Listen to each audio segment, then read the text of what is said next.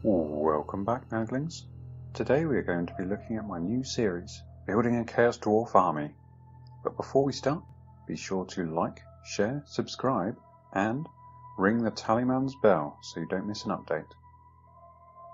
Building a Chaos Dwarf Army will be in the same vein as my previous Building a Realms of Chaos Army series, in that for the most part it will be predominantly miniatures and lore to assist in understanding.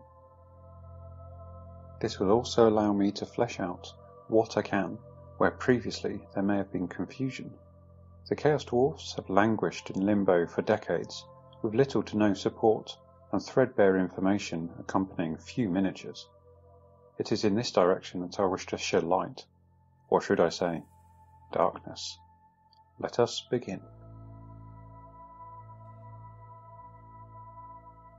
The following was attributed to a dwarf scholar and sums the Chaos Dwarfs up quite nicely, albeit from a somewhat biased viewpoint. They wish to make the world a place of smoky darkness, where hope and cheer are crimes punishable by immediate slavery and slow torture. Theirs is an endless greed that neither time nor wealth can ever abate. They committed blasphemy by turning away from the ancestor gods and practicing magic. Magic, I tell you. They are our greatest shame, and they will be dealt with in time. It is this mysterious, dark nature that I will endeavour to tap into whilst building this host. Chaos Dwarf miniatures are for the most part quite difficult to come by. As a race that has been left unsupported for so long, many of the older miniatures are pricey. This is where I plan to use as many different manufacturers' proxy models as I can to flesh out the ranks. There are several very good companies that produce some really quite nice Chaos Dwarfs, hobgoblins, and plethora of slaves and mutants that would be perfect for the army. I plan on using Citadel miniatures from the 80s and 90s for many of the specialist units, such as bazookas, mortars, and the like. Then mix Citadel miniatures into other manufacturers' miniatures for a nice mix throughout the units. Hopefully a mix of sculpted styles throughout the units will look uniform once they have been painted in a strong theme and base the same. So what's the plan, I hear you ask? How does one go about deciding what to get for an army that hasn't had an army book in 20 years? Easy. My modus operandi is to simply collect what I like the look of, can field in moderately sized units, and will add to the overall aesthetic of the army. I plan on leaving no stone left unturned in tracking down what I think will make you do a double take when looking at the army en masse. What's the overall structure of the army going to be? I would like to design the army around its two main strengths, that of its sturdy Chaos Dwarf foot troops and its powerful war machines. I see the foot soldiers supported by a multitude of slaves, in the form of goblins and mercenaries in the form of named orc units, such as Harboff's orc archers and Ruglud's armoured orcs. To put a number on these troops is a challenge. However, I think a solid block of 100 Chaos Dwarfs will be a decent anvil upon which their enemies could crash. The slaves and mercenaries, I think maybe 200 goblins and another 60 mutants and thugs, supported by about 40 or 50 orcs. The war machines, meanwhile, will consist of everything I can get my hands on, a real mix of cannons, pulled carts, battering rams, artillery and juggernauts. Basically everything a Chaos Dwarf Lord could ever need to reduce a fortress to rubble. With all this talk of collecting other manufacturers' miniatures and buying new stuff, is it still Oldhammer? Undoubtedly. Classic miniatures will be featured throughout, never fear. At its heart, Oldhammer is about evoking nostalgia when you look upon an army, and there will certainly be plenty of that flying around. At least, I hope so. How does this link with the Realms of Chaos Army? I'd like to feel the Chaos Dwarfs as a major offshoot to the overarching Chaos Army. There are 4 main pillars made up of Chaos Warriors, Demons, Beastmen, and Chaos Dwarfs, so this is really just another Building a Realms of Chaos Army series in disguise. Once complete, I think it really will be an army unlike any other, and I really hope that my documenting the building and painting of it helps any aspiring collectors and painters out there to either try something new or return to something old. After all, there is a world of possibility out there. It just takes a bit of inspiration and creativity to draw that sculpt out of the putty, make those ridges pop with an extra highlight, or finish basing that army that has been left on the shelf for a few months. How long is this series going to be? Loosely, I plan on making this series to the same length as the previous one, so 14 episodes, including this introduction, up to and including the summary and a finale Let's Watch, where I will premiere the full series all in one go and answer questions as we watch it live. To that end, I would like to end this introductory video there and open up the comments to you. Be sure to like, share, subscribe, and ring the tallyman's bell so you can keep up with this huge project. Peace.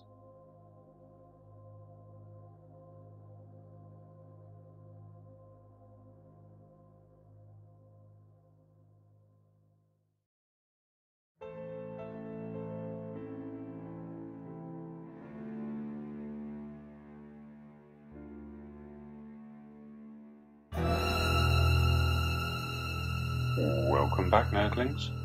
Today we are taking a look at the lore of the Chaos Dwarfs, assisted by my compatriot, Oldhammer. But before we start, be sure to like, share, subscribe, and ring the tallyman's bell so you don't miss an update. The Chaos Dwarfs are an industrious, dark-souled and merciless warrior race of demonsmiths, slavers, and brutal killers that dominate the bleak landscape of the Dark Lands.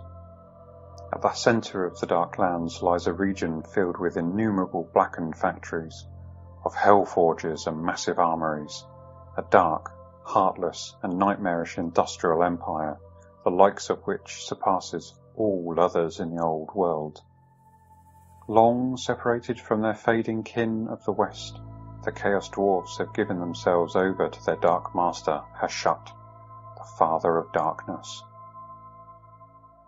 They are the darkness and evil of the dwarf race, given form, slowly mutating even the notoriously resilient dwarf physiology, inflicting twisted terrors on their minds and souls, so that they have become a spite-filled and calculatingly cruel reflection of what they once were. Chaos has worked subtle changes on their bodies, with some growing extra arms and legs, whilst others mutated into indescribable horrors. Unlike other dwarfs, the Chaos Dwarfs are deeply learned in the sorcerous arts, and have become obsessed with the control of hellish forces and the fires of the deep earth. Combining the dark lore they have gleaned with an artisanship and skill for metalwork and industry undimmed from their ancient past. They build the greatest and most infernal war machines this world will ever know, hulking cannons the size of houses and shrieking rockets that could obliterate entire villages.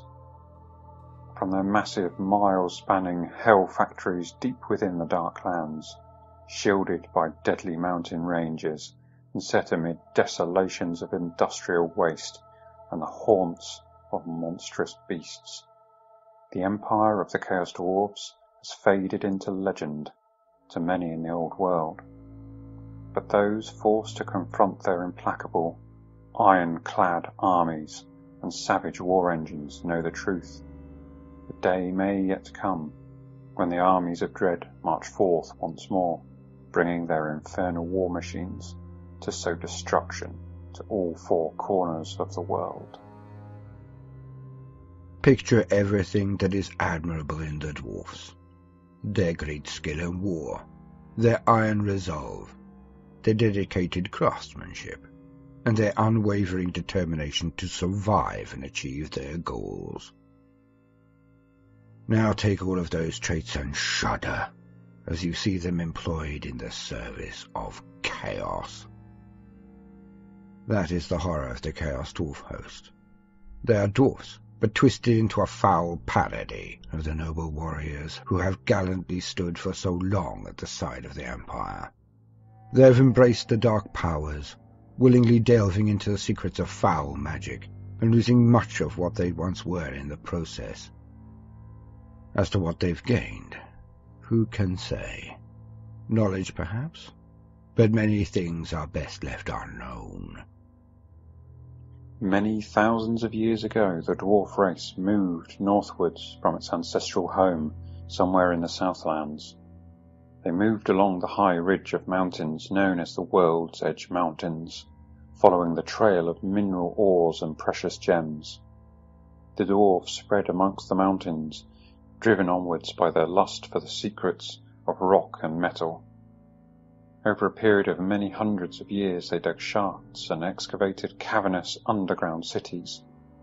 They sank mines deep into the mountain roots and constructed tunnels which carried them further north. Eventually, sometime in the dim and distant past, the dwarfs reached the upland region, the far north of the World's Edge Mountains, which they called Zorn Uzkil, or the Great Skull Land.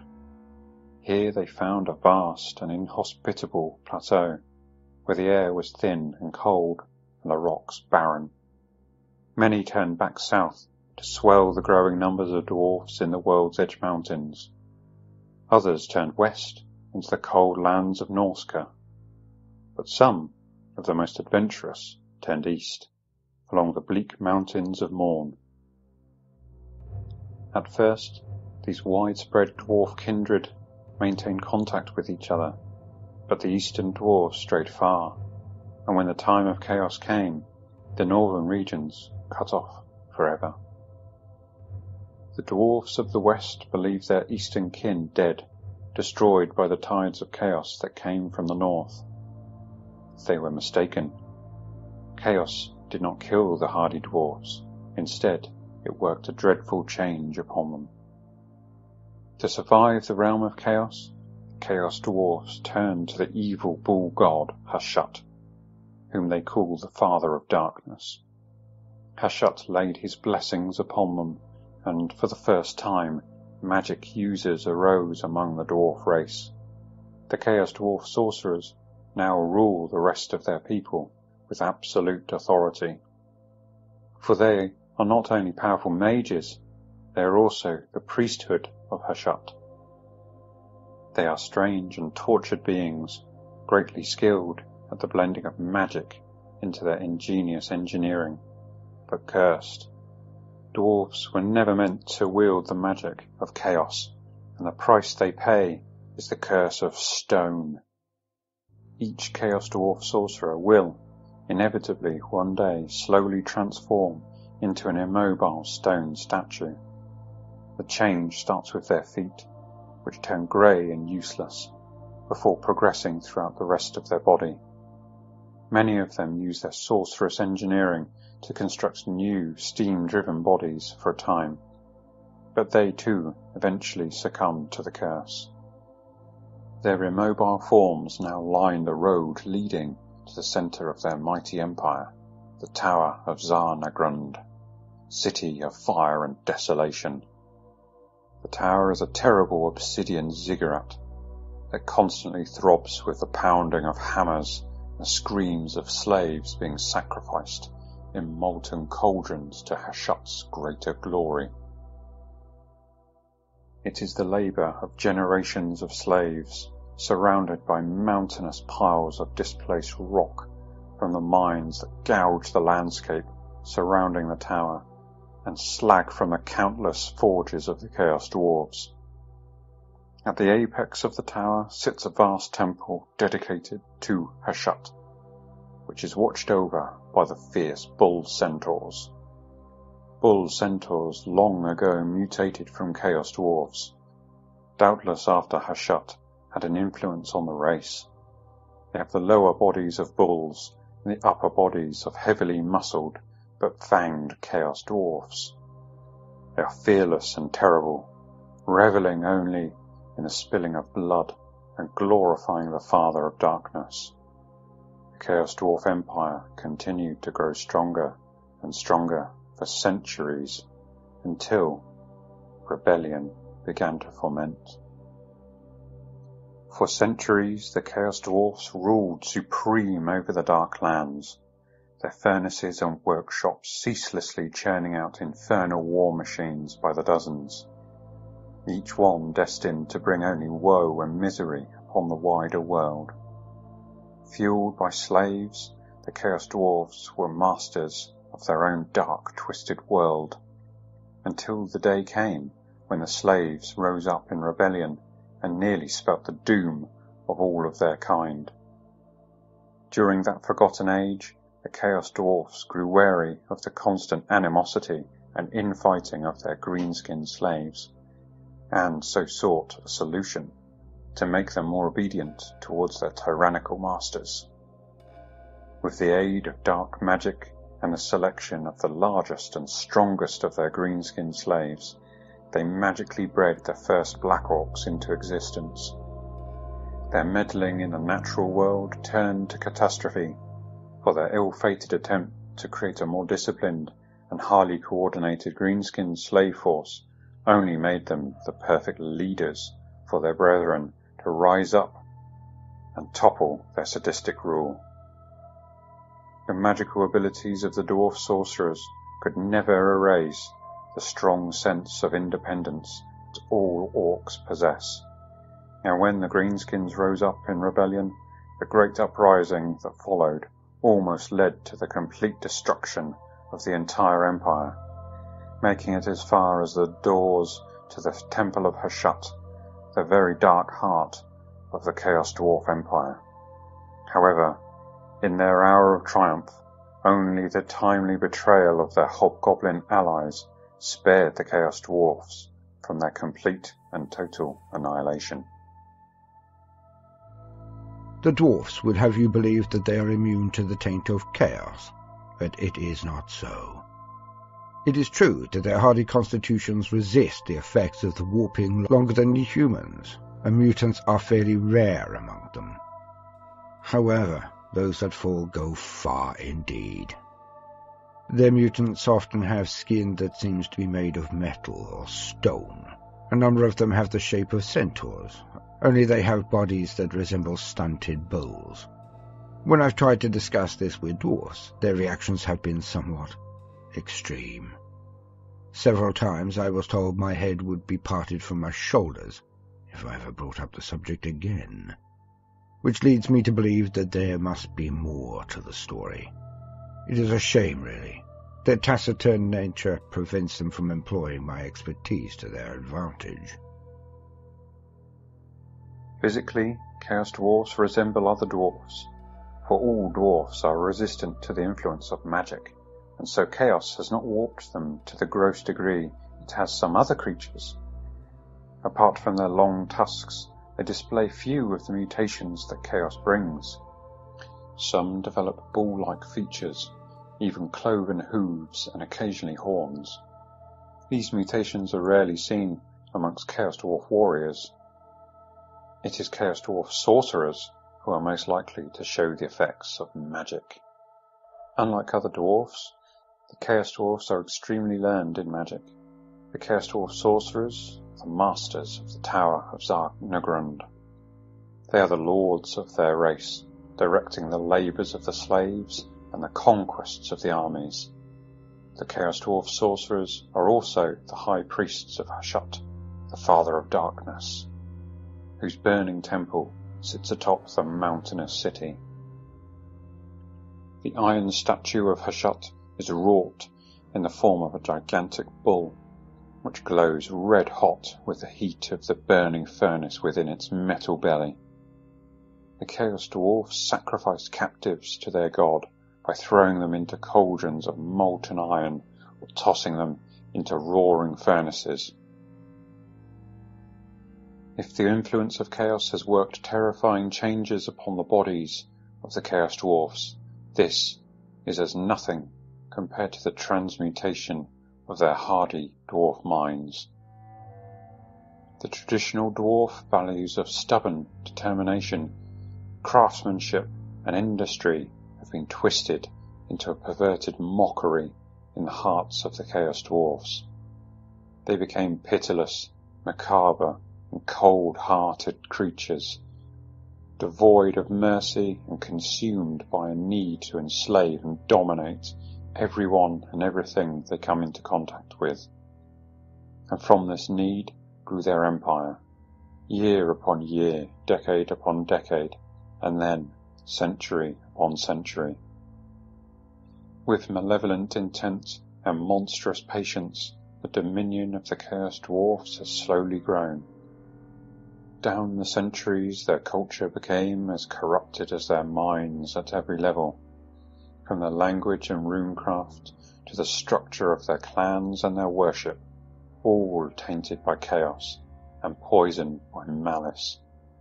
However, they are still uniquely dwarven in many respects.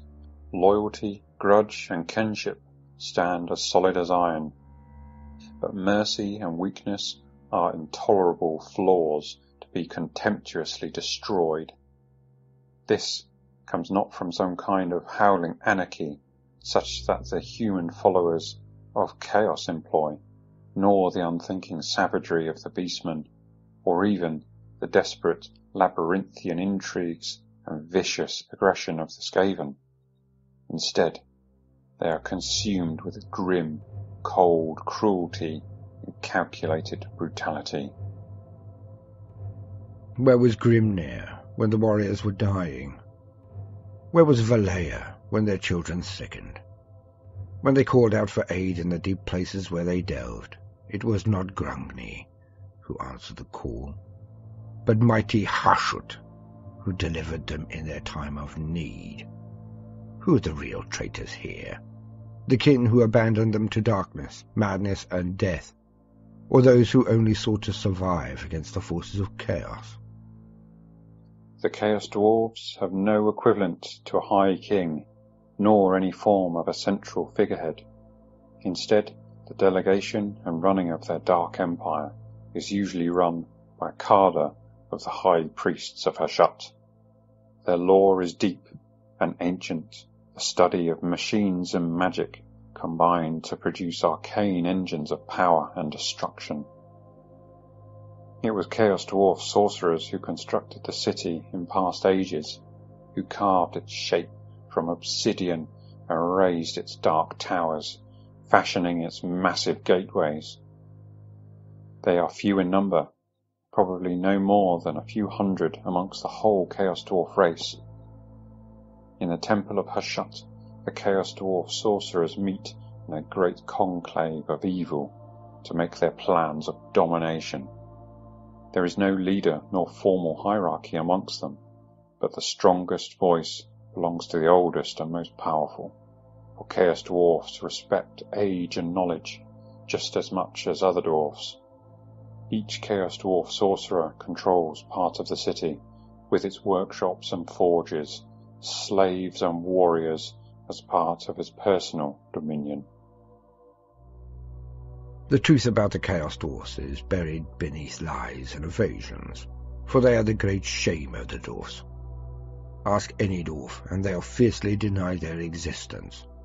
But protestations aside, rumours of the great foundries in the Darklands, of horrid bull centaurs, of great cauldrons filled with molten metal hungrily devouring sacrifices to some blasphemous dark god, ring all too true to be the result of idle speculation. The dominion of the Chaos Dwarfs has come to encompass the fire-scorched volcanic plain of Zarduk, at the heart of which Zarnagrun sits, and, like a black iceberg, its real extent lies not above, with its armoured ziggurats and fire-lance temples, but below the surface in countless miles of magma-lit delvings, cavernous chambers, and vaulted mines, which resound to the cries of tortured slaves and the ringing of hammers in an untold number of diabolic forges. For many miles around it, the plain of Zar has succumbed to the hand of the Chaos Dwarves. It is littered with the scars of vast open mines, fiery rivers of magma, ash dunes and stagnant pools of foaming yellow and blood red, noxious with toxic spoil and fortified workings. Watchposts line the great machine-crushed roads upon which countless slaves haul ore and plunder to feed the ever-hungry city of the Chaos Dwarfs. Beyond their heartland is the plain of Zar.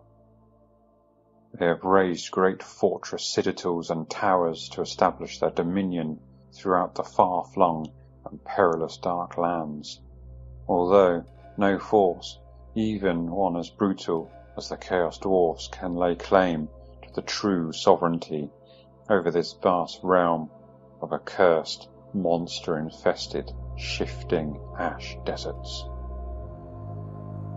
At the edges of the dark lands, the outposts and black iron watchtowers of the Chaos Dwarfs extend as far as the great desolation of Asgore, and the coastline of the Sea of Dread to the south, and High Pass to the north, while Makulak, the place of the skull, seat of the ancient dwarf hold before the time of chaos, is still populated, but is a strange, secretive place, and the bustling workings of its slave port and anchorage hide an ancient inner city that is little more than a heavily garrisoned tomb.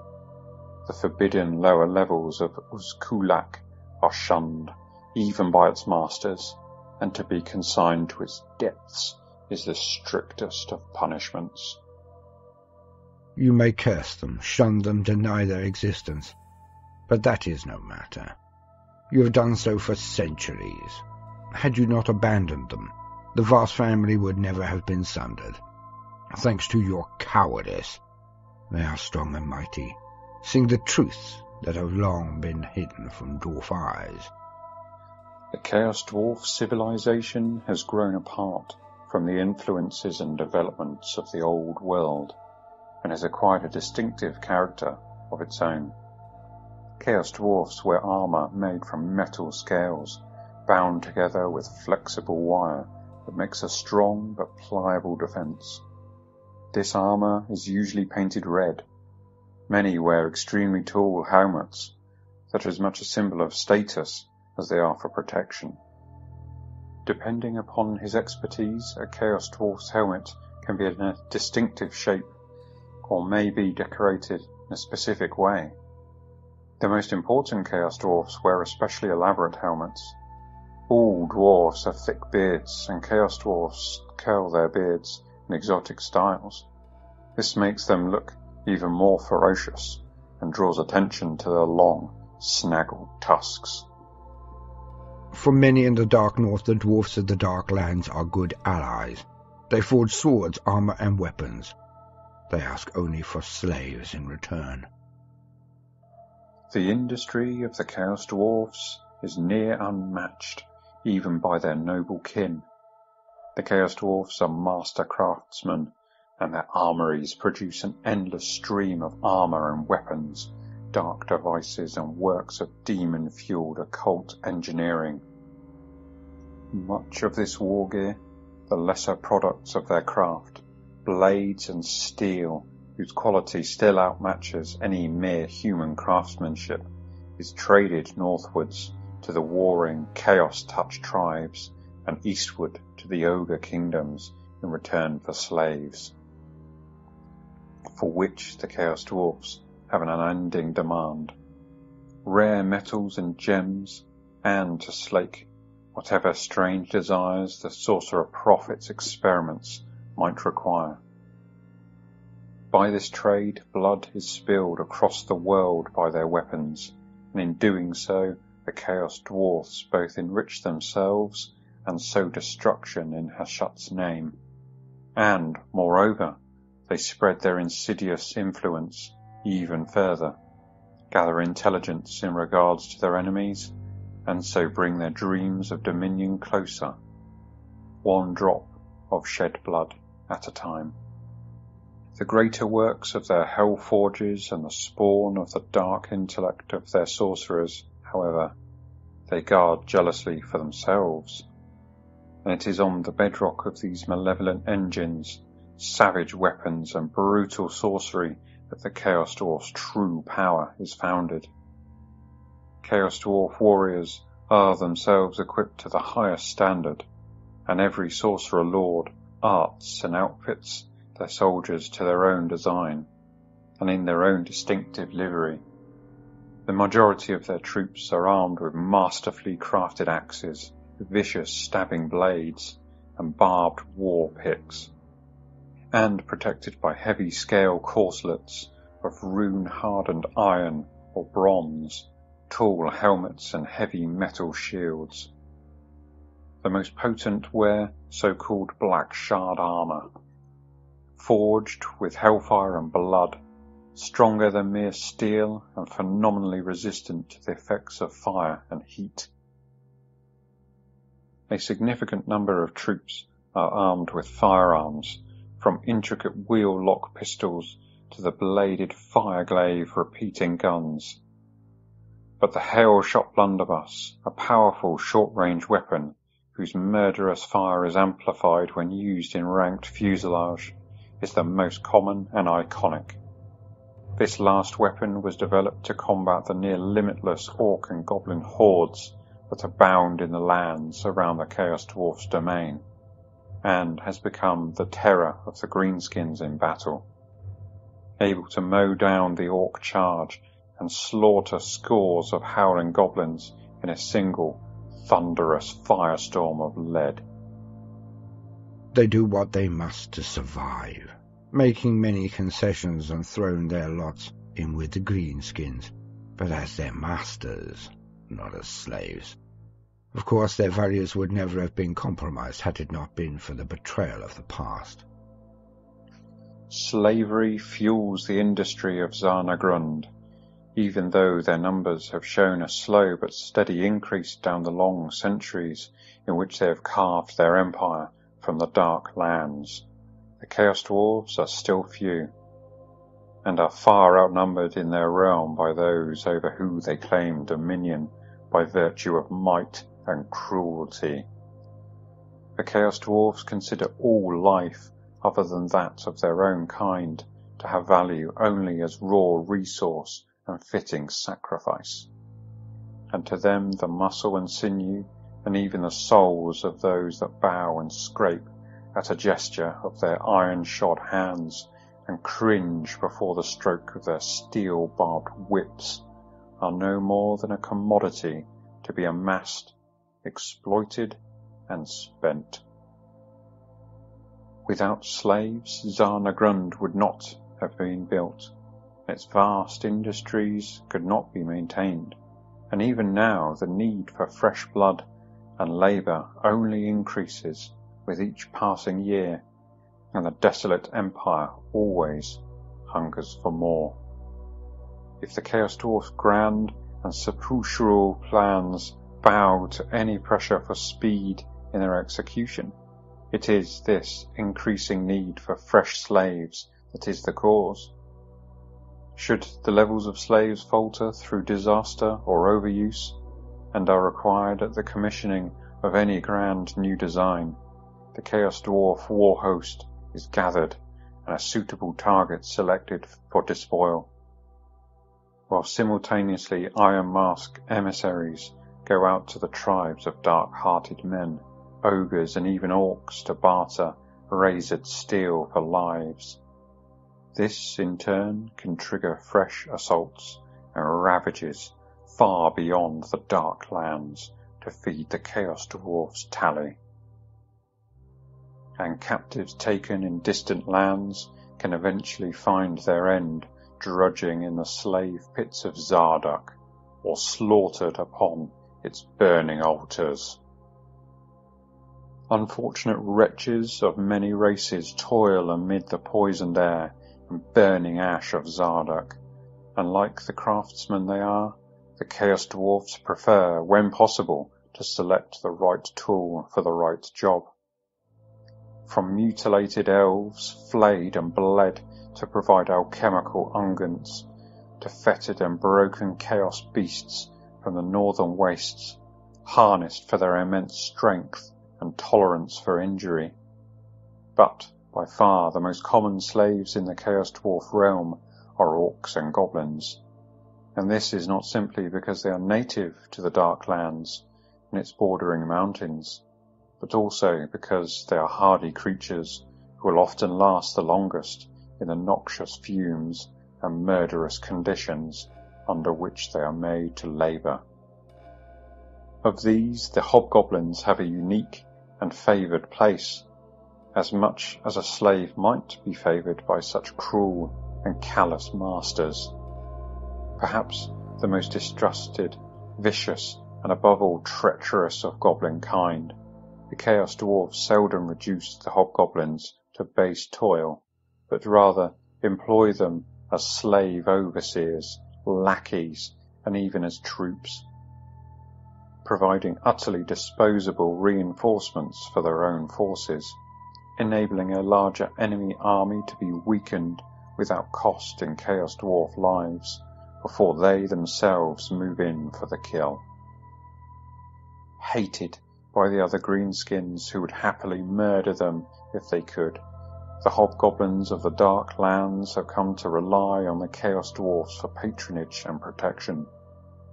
While they are so treacherously eager to betray each other for advancement, they are quite incapable of fomenting any cohesive rebellion against their brutal masters, as they cannot even trust each other, making them in some way the perfect slaves.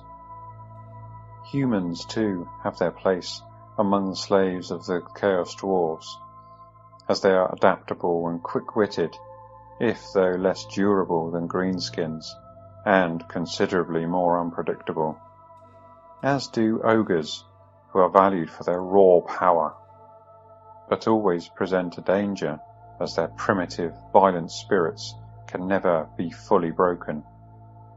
Skaven are never taken alive unless to be worked almost immediately to death, or used as paltry mass sacrifices, as they are simply too devious, and the Chaos Dwarfs have learned from bitter experience that any group taken might well conceal untold spies, saboteurs, and even deliberately infected plague carriers placed in their midst.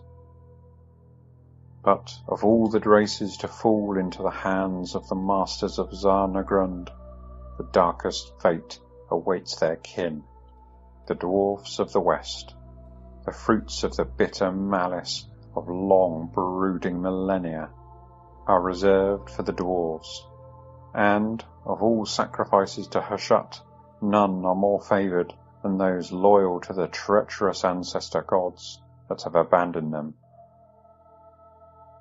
I'll say this, and it will be the last I speak on this subject. The so-called Chaos Dwarves are traitors.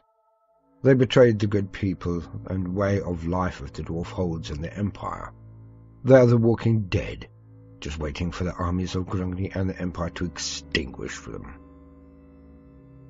Each Chaos Dwarf, in addition to being a craftsman or artificer, is also a highly trained and disciplined warrior, often with scores of years of battle experience to draw upon. This martial skill is matched only by their cruel desire to utterly crush anything that would dare oppose them and grind it under their heels. There are relatively few Chaos Dwarfs, and each and every one of them belongs to one of the Chaos Dwarf sorcerers, body and soul. Chaos Dwarfs are an unnerving sight in battle. They are brutish, grotesque figures, plated in black or burnished armour of heavy plate and jagged scales, crowned with tall helms, mounted with flame tongue, spiked coronas or sharpened horns.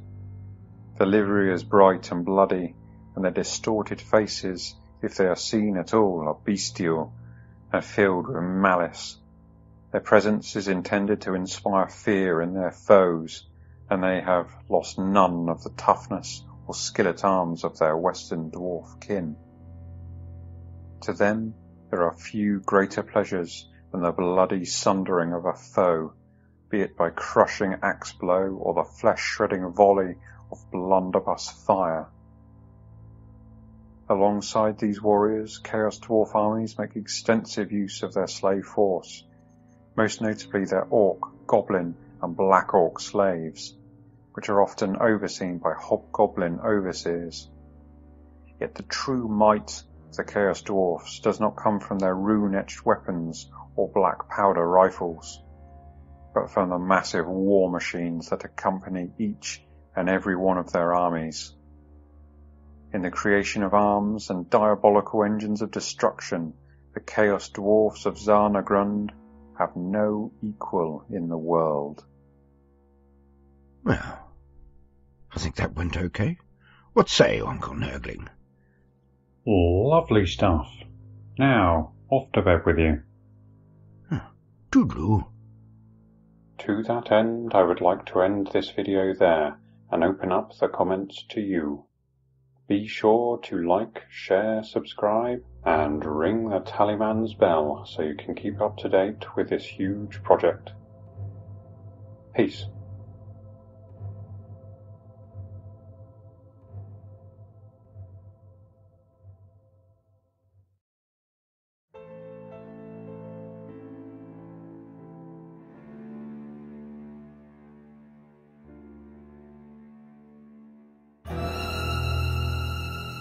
Welcome back, Nerglings. Today we're going to be taking a look at some Chaos Dwarfs. But before we start, be sure to like, share, subscribe, and ring the tallyman's bell so you don't miss an update. Chaos Dwarfs are the dark kin of the dwarves, who have been corrupted by the influence of chaos. They were a faction in Warhammer Fantasy Battle up until the 5th edition. Despite how awesome these guys are, they were ditched by Games Workshop because they weren't selling as much as Chaos, Orcs and Goblins, or Elves to new players. For ages, they existed only as a dim, fond memory to the veterans of the hobby. They did one new model, the Hell Cannon and its attending Chaos Dwarf crew, but little else. Lo and behold, Forge World flew to the rescue, from where you can buy some brilliant Chaos Dwarf models and can find the rules to use them in Tamarkan, the Throne of Chaos.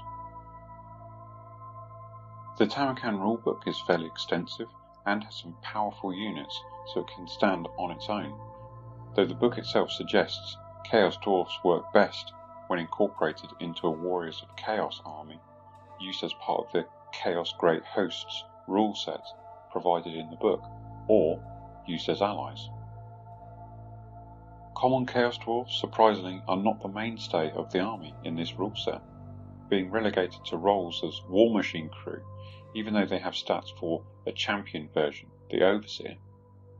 They're pretty much the same as Dwarves, even showing the Resolute and Relentless rules, but they have unique gear in the form of the Hail Shot Blunderbuss and a unique rule, Contempt, which means they only take panic tests as a result of the breaking or destruction of Chaos Dwarf or Bull Centaur units. This may seem unusual, but since the Chaos Dwarfs are explicitly only interested in slave taking, it makes sense that the common Chaos Dwarf fights only at the side of huge, death-spitting doomsday machines. Leadership naturally belongs to the Magi of Hashat, the demon smiths, heroes who use the laws of fire, death, or metal, and the sorcerer prophets, lords who use the laws of fire, death, metal, or Hashat. Miscasts are deadly. Suffer a miscast and make a toughness check. Failure costs you a wound, though the first failed miscast gives a +1 toughness for the rest of the game. These are nasty characters with a lot of special tricks and gear, including randomized unique magical weapons, naphtha bombs, and granting rerolls to your war machines. As an aside, you may be asking, who is Hashat? He's the father of darkness, the minor chaos god of fire, greed, and tyranny, and a Chaos Dwarf's patron god, a grim and malignant being often represented as a great blazing bull wreathed in smoke and shadow. Hashat is a chaos god, although some scholars of the arcane would label him as an archdemon rather than a dark god, while others insist it is some other foul entity let loose upon the world during the Great Catastrophe. Hashat is closely associated with tyranny, greed, fire and hatred, and is a being whose gift of power comes at a terrible price. As with much of their origins, just how the dwarfs of the East came to seal their pact with Hashat remains shrouded in the dark times of the great sundering of the world by chaos. And, in truth, the Chaos Dwarfs themselves may only have a dim and warped understanding of how they became bound to their nightmarish god. The twisted runic cartouches that adorn their fire temples do, however, speak of the abandonment of the dwarfs by Zom Uzkil, by their ancestor gods during the Great Cataclysm, their finding of salvation and succor with their new god, and the thirst of Hashat for sacrifice and subjugation in return for his patronage. Over the centuries, in return for flesh and blood, homage and devotion, Hashat has gifted the Chaos Dwarfs with malign secrets and powerful sorcery that fuse their mastery of industry and forgecraft to create many demon-fused machineries and monstrous engines of war. Dominion over the fires of the earth, an arcane and malevolent law that has brutalized their sanity and souls. The pact between the Chaos Dwarfs and their dark god has only deepened over time, and grown to the point where the tendrils of Hashat's malevolence and the Chaos Dwarfs' own bitter souls have become one. At the pinnacle of the City of Fire and Desolation is the Temple of Hashat, the bull-shaped god of the Chaos Dwarfs, who they call the Father of Darkness. His temple is guarded by bull centaurs, creatures mutated from Chaos Dwarfs long ago. They have the body of a bull, but the torso of a Chaos Dwarf, with long tusks and exotically curled beards. Inside the temple, its guardians perform bloodthirsty rites, throwing captives into cauldrons of molten metal to the echoing laughter of the assembled Chaos Dwarf sorcerers. On top of the temple stands the iron statue of Hashat. Its hollow, iron belly contains a furnace heated by coals, so that the statue glows red hot, and anyone who touches its surface suffers searing wounds. The god is the embodiment of the city, its deity and its master, whose power flows through the Chaos Dwarf sorcerers, and for whom thousands of slaves are sacrificed by fire and furnace. The infernal god are the Chaos Dwarf equivalent of slayers, being Chaos Dwarfs who have suffered dishonour and seek to atone for it. To do this, they forsake their names and identities, strap mask-like helmets of bronze and iron heated red hot over their faces, and fight for the glory of Hashat. Unlike slayers, the infernal guard is not a death sentence, in theory anyway. They aren't frenzied fighters like slayers, and an infernal guard who wins great renown has his mask formally removed and is discharged, his old shame forgotten. They go into battle sporting black shard armour, a unique Chaos Dwarf devised armour that is proof against flame. They wield fire glaives, which are basically repeater rifles with axe blades, so the Infernal Guard can split skulls in melee as well. There are two kinds of Infernal Guard: Basic, who make up Chaos Dwarf core units, and Iron Sworn, who use up special slots, but trade their fire glaives for magic hand weapons. Bull Centaurs are the fast-moving, hardest-hitting infantry the Chaos Dwarfs have, coming in the form of a special unit choice, or the Torok, a hero character. These are the shock troops of the army and are to be used with aggression. Naturally, the Chaos Dwarfs have a variety of dread, demon-infested war machines that fill up the special and rare slots in the army. The Magma Cannon, Death Shrieker rocket launcher and Iron Demon war engine in special, with the Dread Quake mortar and Hell Cannon in rare. If you want to check out my Chaos Dwarf war machines, then click on the link above. Several twisted beasts are further added to the Chaos Dwarf armies. Demonic bull things of living magma called the Kadai, burning winged demon bulls known as Taurus, magic-eating monsters called Lamassu, and armour-plated giants modified for use as living siege weapons.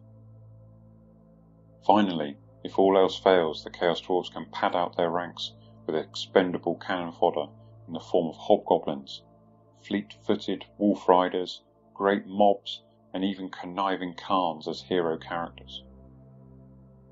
The models you can see here are a full set of Chaos Dwarfs from Essex Miniatures.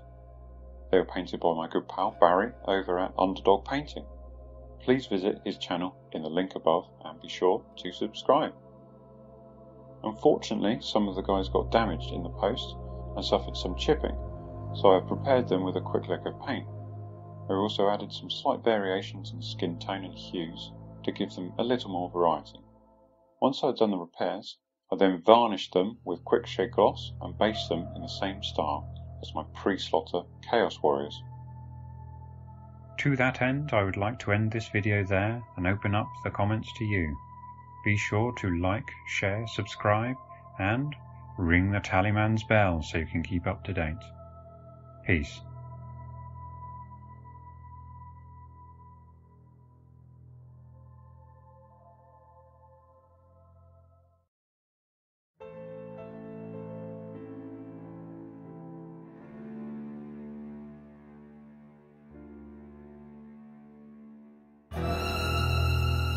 Welcome back, Nerglings. Today we are going to be looking at the war machines of the Chaos Dwarfs.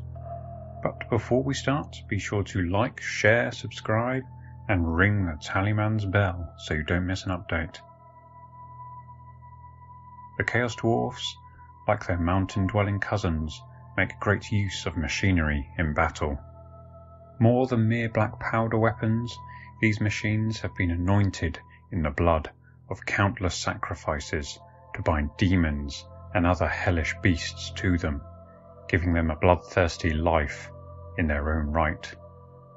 Their magic is steeped in occult symbolism and runecraft, quite unlike that of any other race, even their dwarf cousins of the West, for their magic is the very stuff of chaos and the dark forces that come with it. The Chaos Dwarfs long ago gave up their birthright as the sons of earth and rock, having given themselves over to their dark master Hashat. With this blasphemy came a newfound power, however mysterious and destructive, and as such perfectly suited to their malicious intent.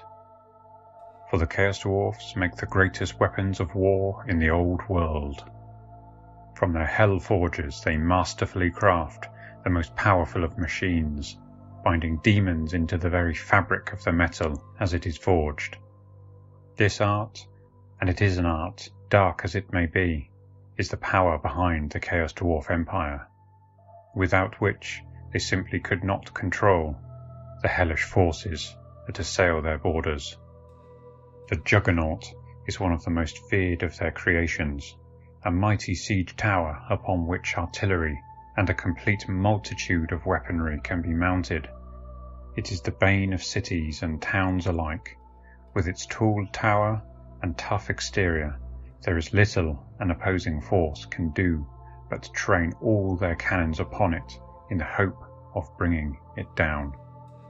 This weapon is pushed along by slaves and marshalled by powerful bull centaurs, although there have been rumour of steam-powered versions making their way as far west as the borders of the Empire itself. Truly worrying reports indeed, I think you will agree. The Tenderizer is a powerful machine built to reduce both fortifications and enemy combatants to mere mush. Pushed by a hulking bull centaur, it is something of a bizarre sight as it trundles across the battlefield, its arms and hammers flailing up and down as the cogs and wheels turn. Cumbersome in the extreme, it is an unlikely or stupid foe that allows themselves to be charged by such a contraption. Indeed, if caught by it, it is wise to simply dive into a ditch and hope for the best, as its mad controller pushes it onwards over you.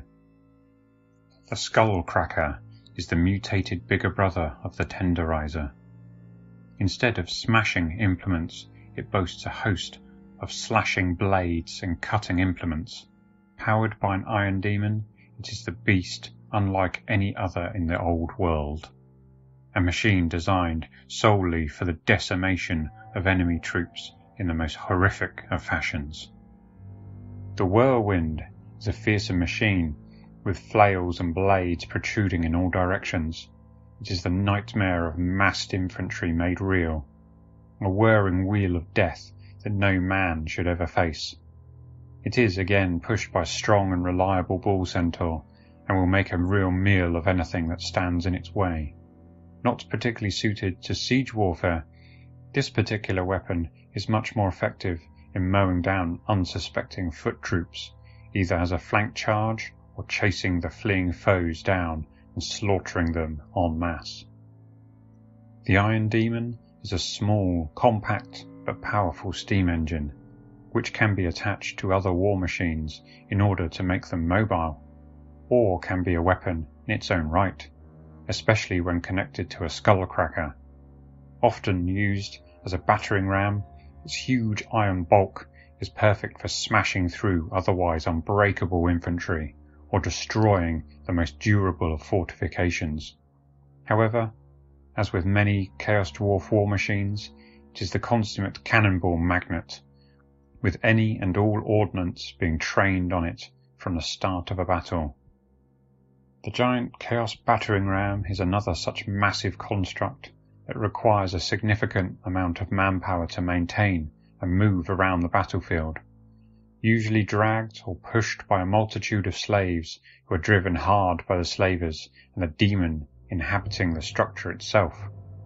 The less said about this magnificent beast here, the better.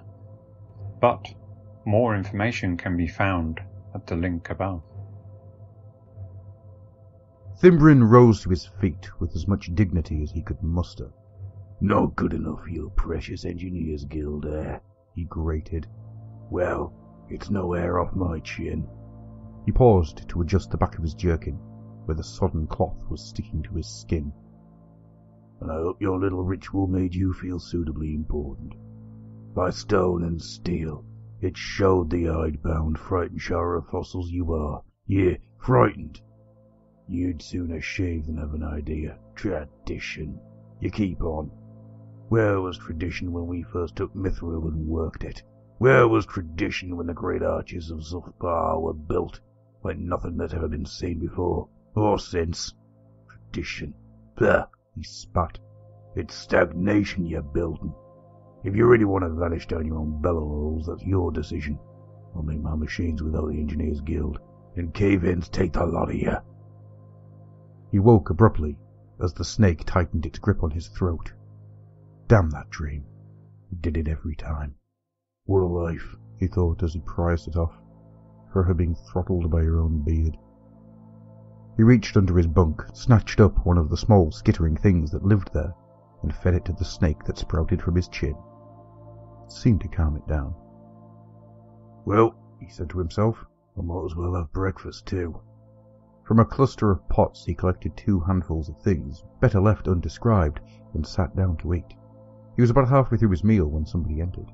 However the term someone can be applied to the huge dog-faced black-armoured figure that towered over him. Come, it snarled. It is time for the bloodletting. The dwarf nodded and left his meal. The champion of chaos followed as he made his preparations. First, he went into a workshop, where a dozen or so dwarfs were working feverishly. All bore the mark of chaos in some manner. Time to go, boys, he called. Take everything that's finished and everything you can finish on the march. He crossed the workroom to a line of machines which stood ready. Simple but effective, he said to the Chaos Warrior. As you can see, we've got 2 types completed. The Whirlwind with its big rotating blades and flails, and the Tenderizer with a bank of trip hammers and heavy maces. Simply get them going fast, and they'll carve you several nice big ragged holes in enemy ranks. I'm working on a number of other ideas, of course, but these are what I have ready at the moment. The Champion of Chaos walked around the 2 machines, examined the spiked blades, flails, and hammers. Great bloodletting, he murmured to himself, reverently touching the skull rune of corn on his breastplate. Much blood for the blood god. Come along, said Thimbrin cheerfully. Let's meet the crews. I'm rather pleased with them. Made them myself, you know, in a manner of speaking. He led the armoured figure through a series of passages into another large chamber, where 2 or 3 dozen fawns lay sleeping. Thimbrin took a horn from a hook on the wall, and blew a long, echoing blast. The sleepers awoke and began strapping on armour. As they moved, their forms could be seen. From the waist up they were Chaos Dwarfs, but they had the bodies and 4 trotted legs of boars. Boar centaurs, Thimbrin explained. 1 per machine. Fast, strong, and full of fight. Ideal for the job. Just a case of finding the right combinations of mutations and sticking with them. We should be ready to march within the hour. Can I offer you some refreshment while we wait? I'm sure we can rustle up some blood from somewhere. The defending army was formed up and waiting. Elves, dwarfs, and humans all knew that they must win this day, or let chaos break through into the Forest of Shadows and the Middle Mountains. The ogre mercenaries were no less determined. Their plates had been filled, and their fighting reputation was at stake. Over the crest of the rise, the forces of chaos came into view, rank by rank. There were black armoured things on warped, various-legged mounts, towering beastmen of all shapes and sizes and colours, and around them, like a rolling sea, seethed a press of other things. Chaos spawn. But all eyes were on the machines which rolled before the Chaos Pack. They advanced in single rank, the width of the Chaos Army, with their spiked 2-wheeled frames, their whirling blades, and their thrashing hammers. The elven archers and dwarven crossbows loosed 2 volleys before falling back to their pre-arranged positions. The missiles had little effect, the bulk of them thudding harmlessly into the grotesque carved panels which shielded each machine. The machines began to gather speed. As they approached, their crews could be seen, centauroid creatures, an unnatural blend of dwarf and boar. They ran almost as fast as a charging horse, handling the machines as easily as a gardener uses a wheelbarrow. The machines ploughed sickeningly into the ogre mercenaries which held the centre. Blades and flails whirled, hammers and maces thrashed. Flesh and sinew shredded, bone and iron shattered. For all their strength and courage, the ogres were decimated in a matter of seconds. The centre was now dangerously weak. With the ogres effectively destroyed, the full force of the enemy would now fall on the human contingent, and chaos could break through the centre before the flanks could move to reinforce it. The advantage now lay with chaos. The Chaos Dwarfs used the most powerful artillery in the old world, a combination of cannons, flame-spitting demons, and black powder machinery that is truly terrifying to behold. Their remit is destruction, the total annihilation of their foes, with the minimal loss of Chaos Dwarf life. For the Chaos Dwarfs are a race of few individuals, and every stout dwarf is required to maximize their domination over their vast, fire-scorched plains. This is the Chaos Dwarf's art, the art of destruction. It is the power behind the Chaos Dwarf Empire, without which they simply could not maintain their dominion. The arse cannon, a favourite of the prudish and squeamish, is a fever dream of engineering. A bound demon is fed cannonballs until it can hold them no longer, and the rest is best left unsaid.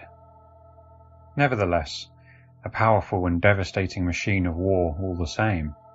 They are often fielded alone, as a support weapon, however their true power lies in force.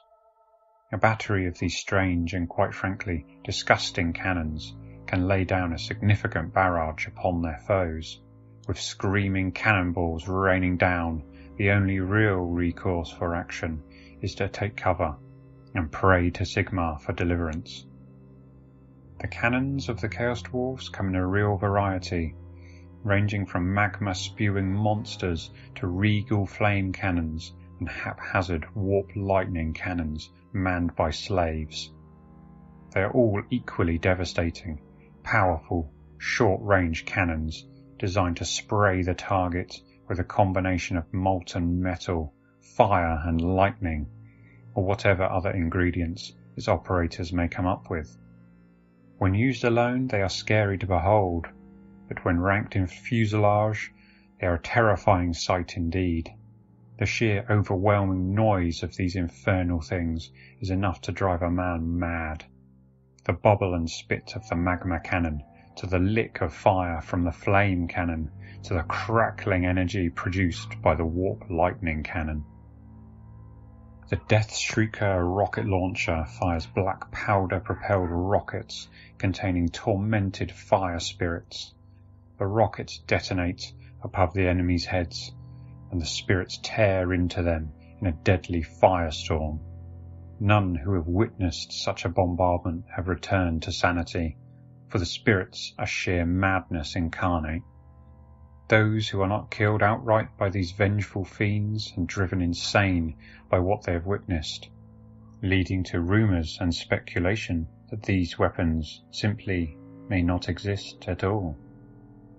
The Dreadquake mortar is a steam-powered mortar that launches huge, incredibly unstable ammunition, the exact nature of which is a closely guarded secret of the demonsmiths who build and arm these destructive machineries. Like the powerful Earthshaker, its ammunition is capable of wreaking terrible damage upon the enemy formation. Those it does not kill outright, it blinds with the detonation of its blast, deafens with the roar of its incoming shells, or throws to the ground as it churns the very earth they stand upon. So powerful are its charges that tall tales tell of a mighty fissure that was opened by the Chaos Dwarfs during one such strike, involving multiple mortars, creating a seismic shift that caused a titanic earthquake to occur. The land was torn asunder as the ground moved and shifted under the barrage.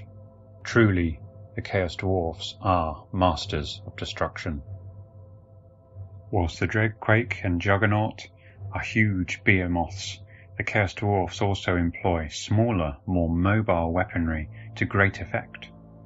Bazookas, jezzels, mortars and swivel guns are manned by Chaos Dwarfs and slaves alike, whilst the more temperamental weapons, such as warp fire throwers, are crewed exclusively by slave manpower. The monstrous war machine is an Orc trebuchet designed by the Chaos Dwarfs as a long-range equivalent to the Dreadquake mortar. It boasts a huge swinging arm with a large weight attached to one end. Crewed by burly Orcs and led by a large Black Orc, this weapon is surprisingly accurate for an Orc war machine, and as such is highly valued by the slave armies of the Orcs and Goblins that work for the Chaos Dwarf war host.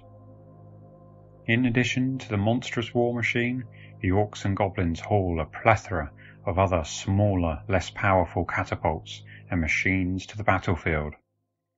If designed by the Chaos Dwarfs, they will undoubtedly be masterful creations. If they are born of Orky ingenuity, however, then almost certainly less so. To that end, I would like to end this video there and open up the comments to you. Be sure to like, share, subscribe, and ring the tallyman's bell so you can keep up to date. Peace.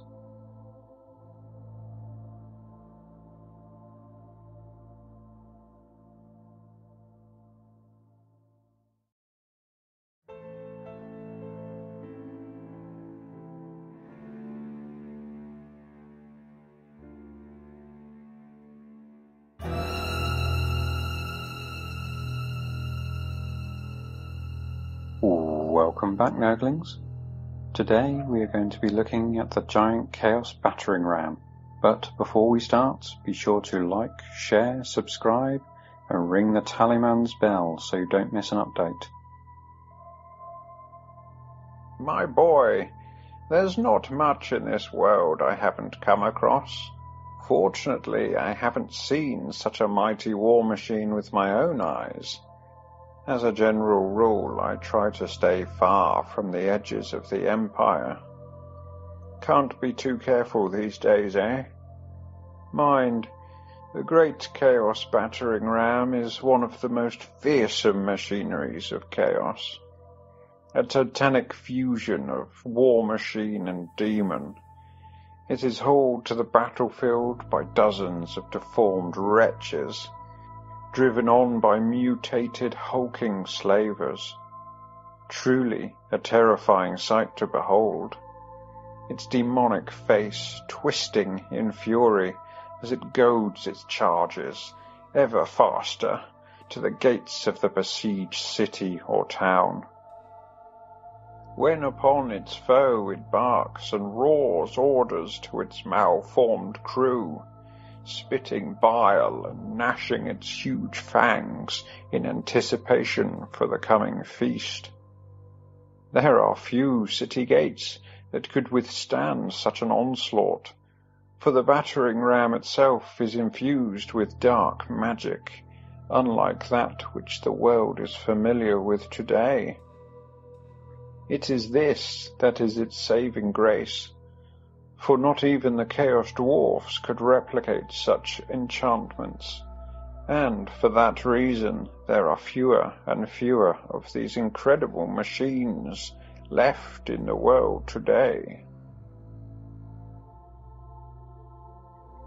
The giant Chaos Battering Ram was released as part of a range of larger, multi-part and boxed pieces called Tony Ackland's Arcane Monstrosities.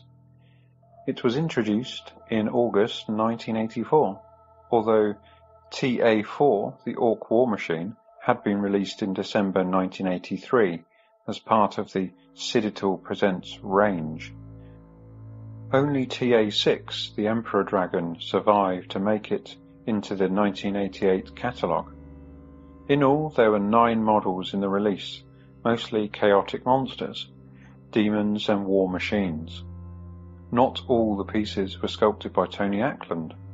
The TA7 Chaos Battering Ram was by Chaz Elliott, with the first of these huge behemoths leaping forth in 1985.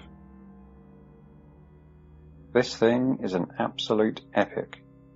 It's all metal and very heavy, so it's going to take some serious engineering to get it together. When I received it, some of the pieces were bent and slightly deformed, so I've been busy bending them back into shape and ensuring they fit snugly when glued together. There was a lot of glue in some of the joints, so I've had to clean that up. For the most part, I just picked it out with a scalpel, but for the more difficult to shift stuff, I simply went over the top of it with muddling putty. A fully lead beast, it weighs in at about 2 pounds, whilst the instructions urge that a degree of modelling expertise will be necessary during assembly, and that a certain amount of work will be needed to ensure a satisfactory fit of parts. For this reason, we do not recommend that this model be attempted by inexperienced or very young modelers. The assembly instructions provided are intended as a guide only. Be prepared to improvise. Ominous words indeed, although not to be unexpected. After all, it is 19 parts, not including the slavers and slaver. In a time when many, if not most, 28mm models were single cast, these were truly epic, expert modelling kits. Being so heavy, the kits were designed in a way to include plugs and holes to fit them together and assist in the arduous process of gluing them together. The giant Chaos Battering Ram is no different. It has holes and pins designed to make life somewhat easier. However, there is the added problem of gaps between the joins. To remedy this, I used my favourite modelling putty, Milliput, a 2-part putty that sets rock hard with very little shrinkage and no cracking. It is, however, difficult to get natural-looking, organic shapes out of it, as it is prone to splitting when under pressure. Combining it with some chewing gum or your favourite more rubbery putty can lay this concern to rest. Some of the more characterful pieces include the roofing panels that you can see here. They are a mix of plain wooden panelling and blasted remains of the aforementioned. Presumably this particular war machine has already seen several titanic battles and lived to tell the tale through its scars and battle damage. Finally, we have the battering ram itself, a huge construct with the face of a mighty serpent. I plan on changing the colour of this particular chap and making him a bronzed colour with some neat special effects paints to bring out some oxidation and decay in the metal. As you can see here, the giant demon on the battering ram is now more or less complete. I wanted to paint him before I glued him to the chassis to ensure I could get all the way around him with the brush. One of my favourite colours to paint is actually red, so this was fun to do. I like working up from a rusty brown colour and making the red more rich as I go. Again, to keep it simple, I wanted to paint both ends of the ram before attaching the roof pieces, as they are kind of fiddly otherwise. Here is the ram. As discussed earlier, I have painted it in a brass colour and will be varnishing and then highlighting with special effects paints. Moving on to the slaver, I have pretty much completed him and he awaits a small contingent of mutated freaks to lash. I have also started on the wheels, as, once again, they are particularly difficult to paint when already glued in place. Moving further ahead, we now have the main structure complete. Both ends are glued into place and the struts that hold the roofing tiles are now cemented in too. I've even gone ahead and started to varnish the thing to help with the overall handling of it. Hopefully now that it's taken some varnish, it won't be so fiddly and I can move it about without fear of half the paint dropping off if it sees the edge of a pot of paint or what have you. As you can see, the red colour really pops with the shine of the varnish. However, I will turn this down when I get around to spraying it with some matte varnish. This will give it a satin look and further protect this fantastic piece. I've started picking out some of the detail in the pieces with metal and rust effects to give it that used look and feel. This is, after all, a war machine from antiquity and should have seen hundreds of battles throughout its illustrious lifetime, and it will go on to many more. The Chaos Dwarf strongholds could always use more slaves after all, so there is always going to be a need to smash someone's door down and take them. The battering ram is nearing completion now. The roof has been attached with a bit of a gap in the middle, which I plan on filling with a matchstick or two. The wheels are almost ready to glue into place, having painted and prepared them. The ram itself has been oxidised, and we are just about ready to build this big bastard. This is the final form of the giant Chaos battering ram. However, once I glued it to its base, I realised that I had made a huge mistake. After all, what discerning old hammerer would glue an ancient model like this to a bloody oval base? Absolute heresy, I have to admit. Don't worry though, I came to my senses and ripped it off the base, and it's now safely attached to a heavy-duty MDF base, covered in stones and pieces of metal, to ensure it doesn't fancy warping in the future. The roof is now complete, and I managed to find some suitably arcane-looking hinges to attach to it, even going so far as to scuff and bend one out of shape to assist in the battle-damaged look. On to the pathetic slaves that are going to drag and push this mighty weapon of war. I decided early on that the ram must have its own slaves to shift it around the battlefield. What Chaos Dwarf or Chaos Warrior would allow themselves to be seen lugging a battering ram around when they should be busy killing things? Anyways, the perfect group of mutated freaks came by in the form of the Eureka Miniatures Undisciplined Army, a real mix of oddballs and strange folk, dressed in just about everything from suits of armour to old rags, and carrying a crazy variety of weapons, from large keys and pieces of wood to a frying pan and a giant feather. Those Australians really do make funny miniatures. They are the perfect victims for my evil slavers to whip into a frenzy and move this great big thing. Some of them have quite small tabs on their feet, so a bit of work will have to be done to make sure they are stable on their bases, but this shouldn't prove too hard. I usually milliput all the tabs onto my bases anyways, for uniformity and a bit of added stability. To that end, I would like to end this video there and open up the comments to you. Be sure to like, share, subscribe and ring the tallyman's bell so you can keep up with this huge project. Peace.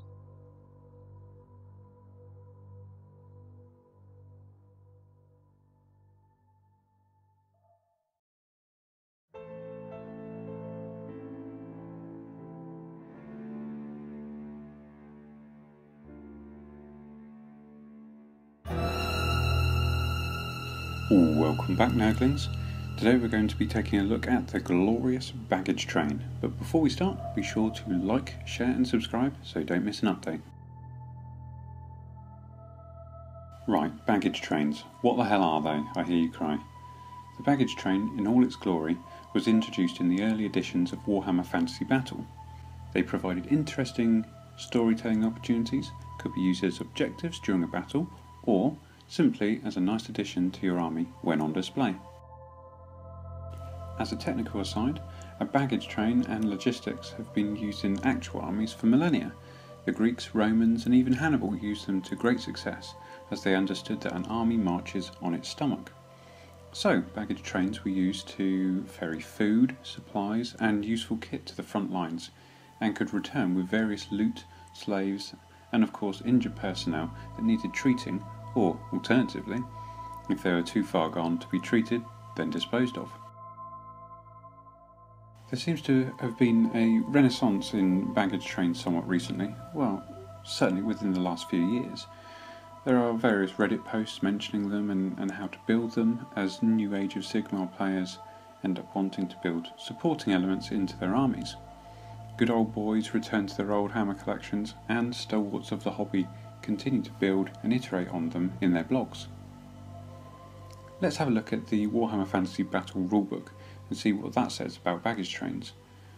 Probably the quintessential baggage train is from the Empire Army, a classic medieval style army that mimics many real-world medieval armies in its fashion, troops and war machines. So, let's have a read. Imperial armies benefit from the most well-organised and useful baggage trains of any old world nation. Their wagons are so sturdy that their baggage train is sometimes known as the Wagenburg, because it looks like a small fortified town when drawn upon in lager. Nobles and knights of the Empire have a serious and professional attitude to warfare and bring along servants and armourers to clean and repair their equipment. Cooks and victuallers are important since Imperial soldiers like a substantial meal before a battle, and, of course, there are the buxom Frauleins bearing refreshing steins of lager for the troops after a hard day's hacking. An Imperial baggage train is represented by 1 wagon and 5 civilians per 1,000 points worth of troops. These civilians will have standard human profiles, are unarmoured and use improvised weapons. If the army includes halfling allies, the baggage train may have halfling civilians instead of human. Enlightening, I think you'll agree, but how does this slot into my Chaos Army? Well, let's have a look at what is said about a Chaos baggage train. Bringing up the rear of any Chaos horde may be seen the hideous train of camp followers. Foul beings, including those mutants too far gone to be worth putting in the battle line.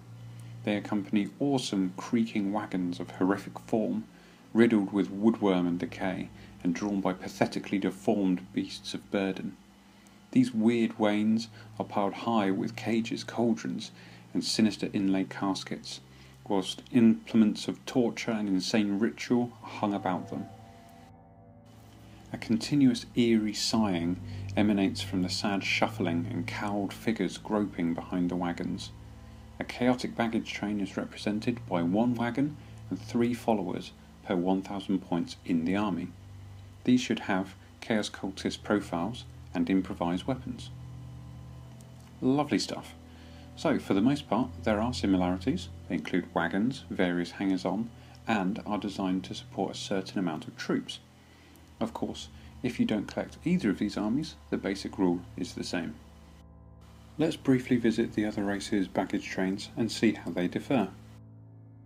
Bretonnian nobles are inclined to bring an entourage of servants with them and enough baggage to allow them to live in the courtly manner to which they are accustomed. Inevitably, these magnificent retinues attract scruffy peasants, vagabonds, and other good-for-nothings, hoping to scavenge the fields of glory for loot. A Bretonnian baggage train is represented by 1 wagon and 5 camp followers per 1000 points worth of rank-and-file troops in the army. Baggage followers are unarmoured and use improvised weapons. The armies of Naggaroth are burdened with the countless instruments of ritual as well as the usual supplies and non-combatants. Great cauldrons, spits, tongs, cages and all the tools of torture will be needed once they have gained possession of the fields of slaughter. The baggage attendants comprise a great multitude of the very young, the old and the infirm. Among them will be a few ancient and malicious hag witches, kindling the fires of spite and resentment. A Dark Elf baggage train is represented by 1 wagon and 5 elves per 1000 points worth of troops. These will have standard Dark Elf profiles, are unarmoured, and use improvised weapons. Dwarves are an organised and disciplined people, and this is reflected in their well-ordered and provisioned baggage trains. To serve as a baggage guard is no dishonour, and many young dwarfs receive their first combat experience in this capacity. In addition, a baggage train will of necessity include a mobile forge and smithy, a kiln cart for baking bread, wagons to carry the troops' possessions, and, of course, a beer wagon so that the fighting dwarfs can slake their considerable thirst. The dwarf baggage train will consist of 1 wagon and 5 dwarfs per 1000 points in the army. Dwarfs with the baggage have standard dwarf profiles, are unarmoured, and use improvised weapons. High elves often bring with them many servants, minstrels, bards and other attendants to entertain them in their magnificent tents while on campaigns. Sea elves frequently venture far inland and need to bring provisions and trade goods with them. An elven baggage train is represented by 1 wagon and 5 non-warrior elves per 1000 points worth of troops. These civilians will have standard elf profiles, are unarmoured, and use improvised weapons. The ragtag followers that trail after an orc and goblin army are vile, destitute, and quarrelsome beyond even the disgustingly low standards set by orc warriors. Heavy and multiple dugged orc womenfolk make up the majority of the baggage train, their mewling offspring, the aged, whelps, and assorted hangers-on make up the rest. Those too infirm, old or stupid to be drafted into the army can make a good living by working the baggage. Drivers, cooks, leather workers, smiths, bunco artists and all manner of worthless scum can profit by hanging around the army.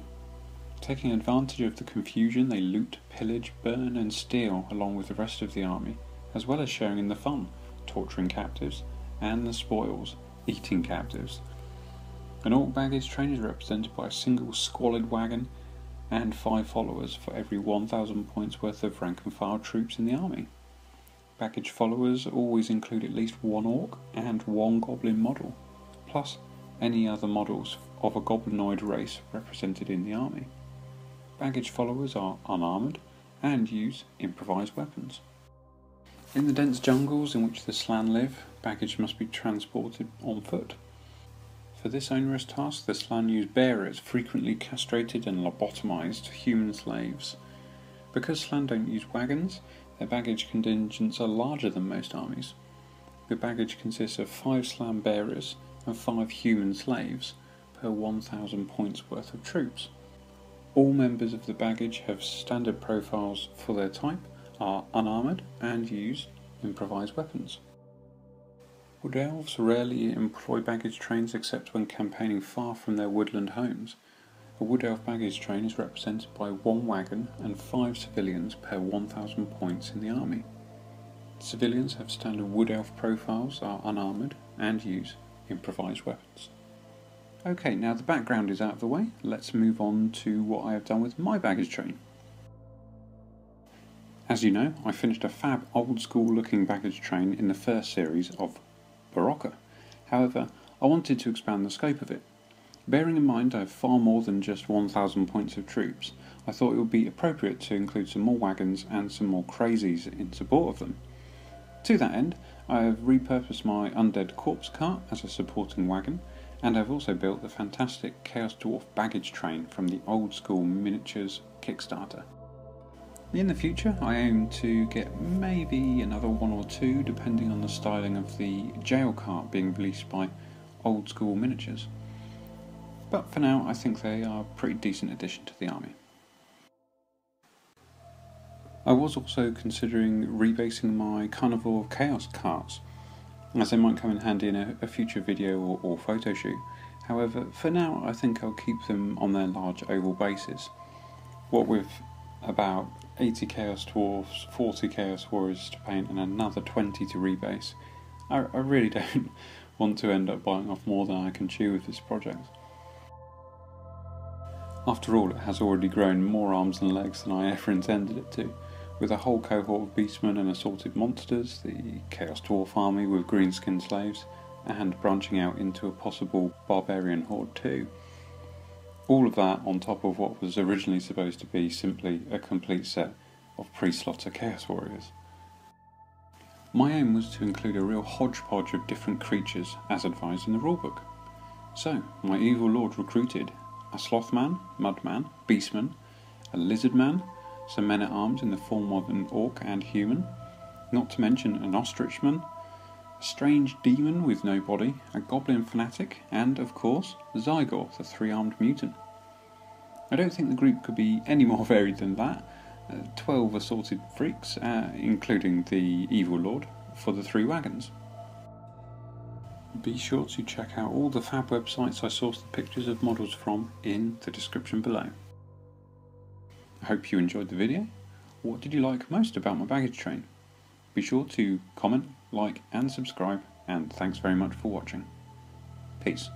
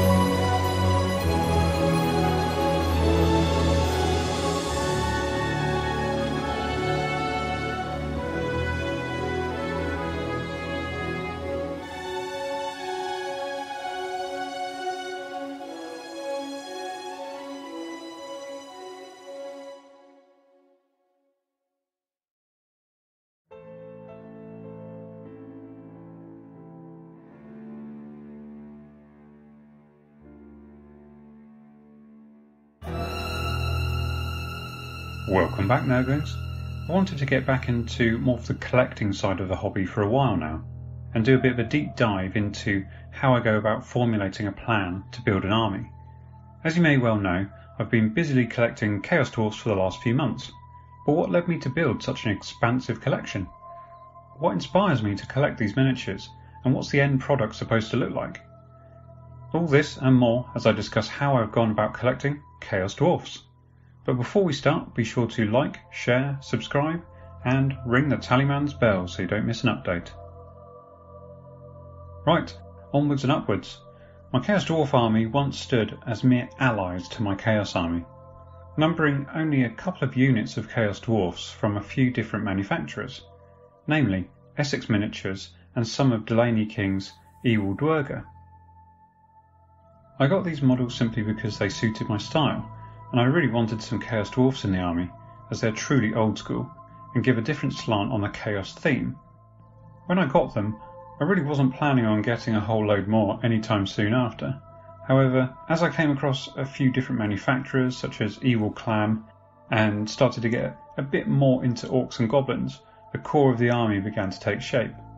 And it wasn't until Games Workshop re-released their awesome metal big hats for Blood Bowl that I even considered what I had collected as anything other than allies in various forms for my main Chaos army. When I received the Blood Bowl big hats from Games Workshop, I started looking for a way to incorporate them into my army.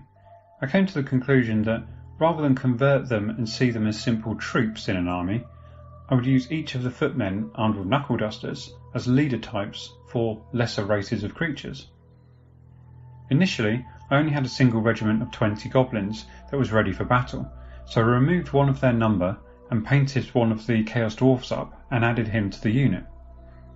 This change of leadership really made the unit pop, and I started to think up a reason a Chaos Dwarf might turn up leading a group of slaves in the first place. In a moment of madness, I dreamt up the idea that the Chaos Dwarfs would be just as unruly as their Western counterparts when it comes to drink, and that games would undoubtedly be played. By games I mean gambling. So to that end, I figured it wouldn't be that much of a stretch to have the losers of various games of chance have to don the dunce hat and lead one of the slave units in the next battle. Being a stickler for unique models, I've used all of the regular footmen from the Blood Bowl set, which is 4 unique models. This gives me 4 units of slaves that can be led per battle. I always liked the look of big hats.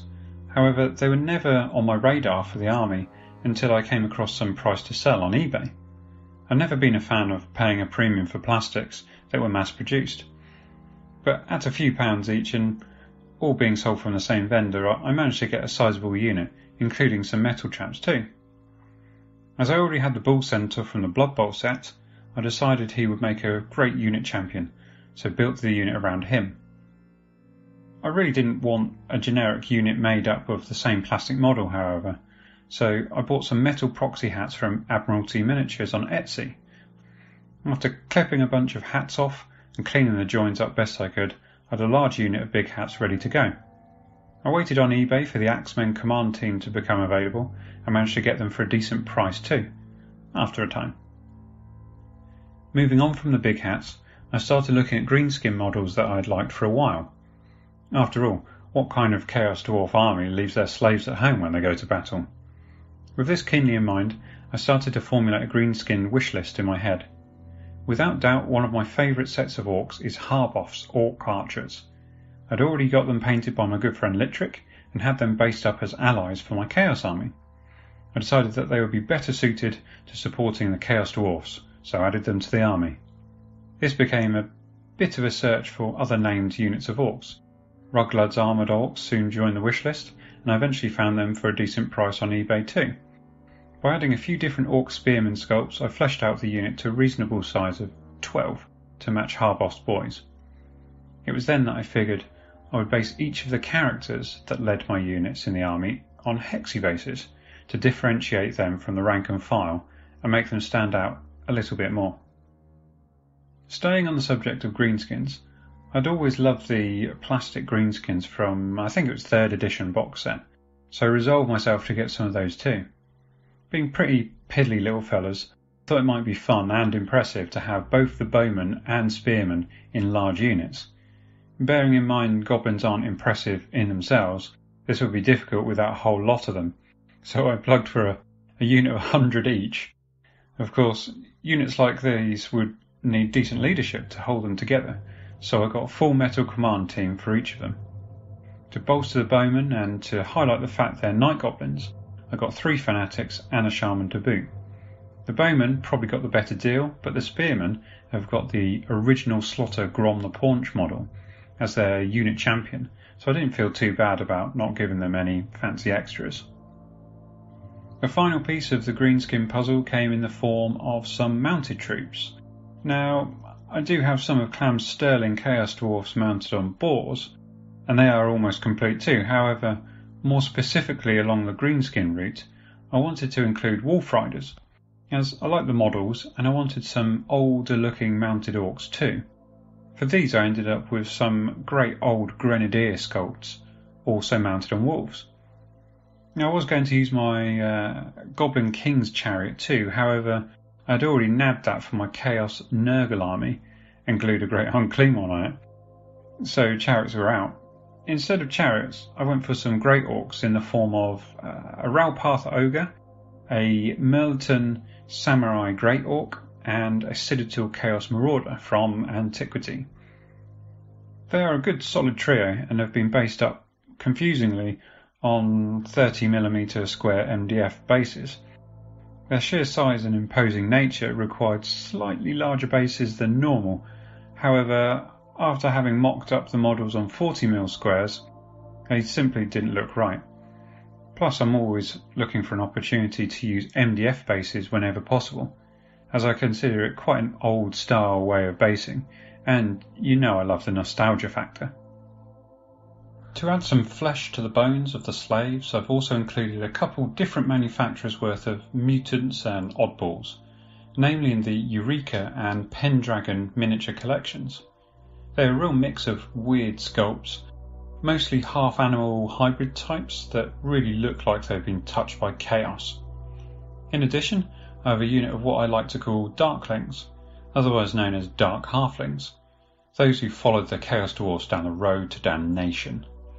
In this regard, I have a Halfling or rather Darkling Hot Pot and a unit of 20 diminutive chaps with various weapons led by a witch, and a character in the form of a Skeksis-type bird creature. Finally, with our minds on various types of slaves, I thought it would be cool to include a more independent type of goblin, so I've included some fab armoured goblins from Midland Miniatures in a unit of 20. Characters-wise, I'm using the various models available from Ewell Clam, based on hexes as my cohort of special characters. I also managed to get one of the Marauder Skullface Chaos Dwarfs, so based him similarly, and I also have the Master of Madness, who I think may just be the Army General, although I'm unsure as to whether or not I will get Astrogoth yet. If I do, he will undoubtedly be the General, as he is truly legendary. Slaves down. Next we have Beastmasters. No Chaos Dwarf army will be complete without plenty of slavers, and in my mind Beastmasters certainly can be classed as slavers of a kind. I already had some different sculpts to represent Beastmasters in the army, and started going through my Chaos Army collection to try and find what I could fit into this niche. I really wanted the classic Marauder Beastmaster, who came with a load of different Chaos Hounds. He was assisted by, funnily enough, a Chaos Dwarf Handler and a Dark Elf too. I managed to find the 3 of them and got the Chaos Dwarf painted up in no time at all. I then found a few more models, such as a Black Orc Slaver, a couple of human slavers, and before I knew it, I had a whole team of Beastmasters and slavers to guide my beasts to battle. Once I had the slavers, I started getting the beasts and whatnot. Chaos Hounds, a large converted dinosaur, some squigs, and an old brass sculpture of a lion all joined the team. I had already completed my Slave King model I built from a Chaos War Shrine and Ralpath the Throne of Bone, so now he had a plethora of chaps to boss around. Beastmasters aside, I have a couple of units of Hobgoblins, I'm currently waiting on catching a mounted Hobgoblin Khan model to mount on a temple dog that I have who needs a rider. The Hobgoblins don't feature too much in the army.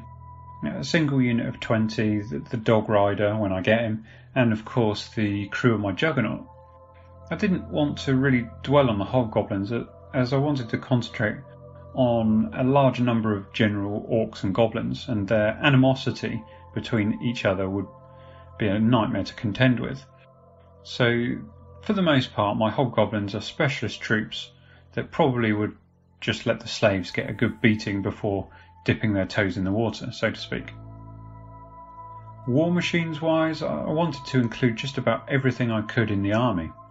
Of course, I already had the giant Chaos battering ram painted from several years ago, so I rebased that onto a large rectangular piece of MDF and suitably reinforced it with plaster, glue and what have you. My Chaos Dwarf Juggernaut from Macrocosm, I think it was, needed to be based, so I based that up on the same size base as the battering ram and added a party of hobgoblins to crew the thing. I had the Orc Monstrous War Machine, otherwise known as the Trebuchet, which was already painted up, so that joined the army. I then based my Hell Cannon on a super large 100mm base. I love the Chaos Dwarf affinity with engines of war, so I included just about every small range weapon I could as well. Bazooka, mortar, swivel gun all got added, alongside some weaponry from other races too, namely Skaven bits and bobs, so a Jezil warp fire thrower and a warp fire cannon, to name a few. I also wanted a gun line to include all of the various heat weapons the dwarfs and Chaos Dwarfs could muster. To this I added a magma cannon and 2 different editions worth of flame cannons. I think one was a Marauder flame cannon, and then another was like a 6th or 7th edition maybe flame cannon. To support these heavy cannons, I managed to find an original Chaos Dwarf Arse cannon to add to my 2 proxy models and complete the set. I think so. I've got one from Citadel, one from Old School Miniatures, which is awesome, and then I've also got another one from another manufacturer, but I can't remember what manufacturer it is. Staying on the topic of war machines, I was browsing the Scotia Grendel website and came across the awesome War Golem range of models. At £13 per War Golem, and each standing taller than your standard Dreadnought, I just had to have them. Unfortunately, I then realised that there were 6 of them in the collection, so I ended up buying them all. As large resin pieces, they aren't made from the best material in the world. However, as imposing constructs, I'm sure they'll look the part when painted suitably in rust and grime. I started by gluing the first to a 50 by 100mm base. This didn't look great, however, and emphasised the width of the model rather than sort of the chunkiness of it, so I brought some 80mm squares to rebase them, and this turned out much better. Their construction leads them to look a bit flat, so I wanted them to have more of a square base and rotate their torso slightly to make them more dynamic. To add some more muscle to the troops, I found a reasonably priced Lamassu kicking around online, snapped him up. In addition to this fab model, I found that Commonixinus, who do a huge range of Blood Bowl miniatures, actually have a wide variety of bull centaurs available at very good prices. I bought 3 of these to add to the army too. I've been considering getting some fire giants to add to the army, however, have yet to find any suitable style, so that's on the back burner at the moment, pun intended.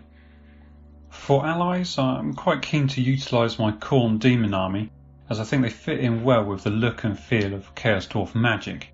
However, I don't really think that I will ever need any more than what I already have to field in the army now.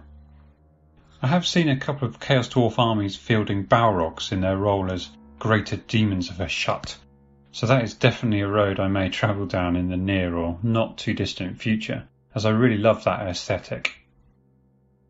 Alongside the Demon Allies line of thinking, I've always considered Minotaurs to be true followers of Hashut. They are, after all, made in his form, and would surely prowl the wastelands of the Plain of Zar.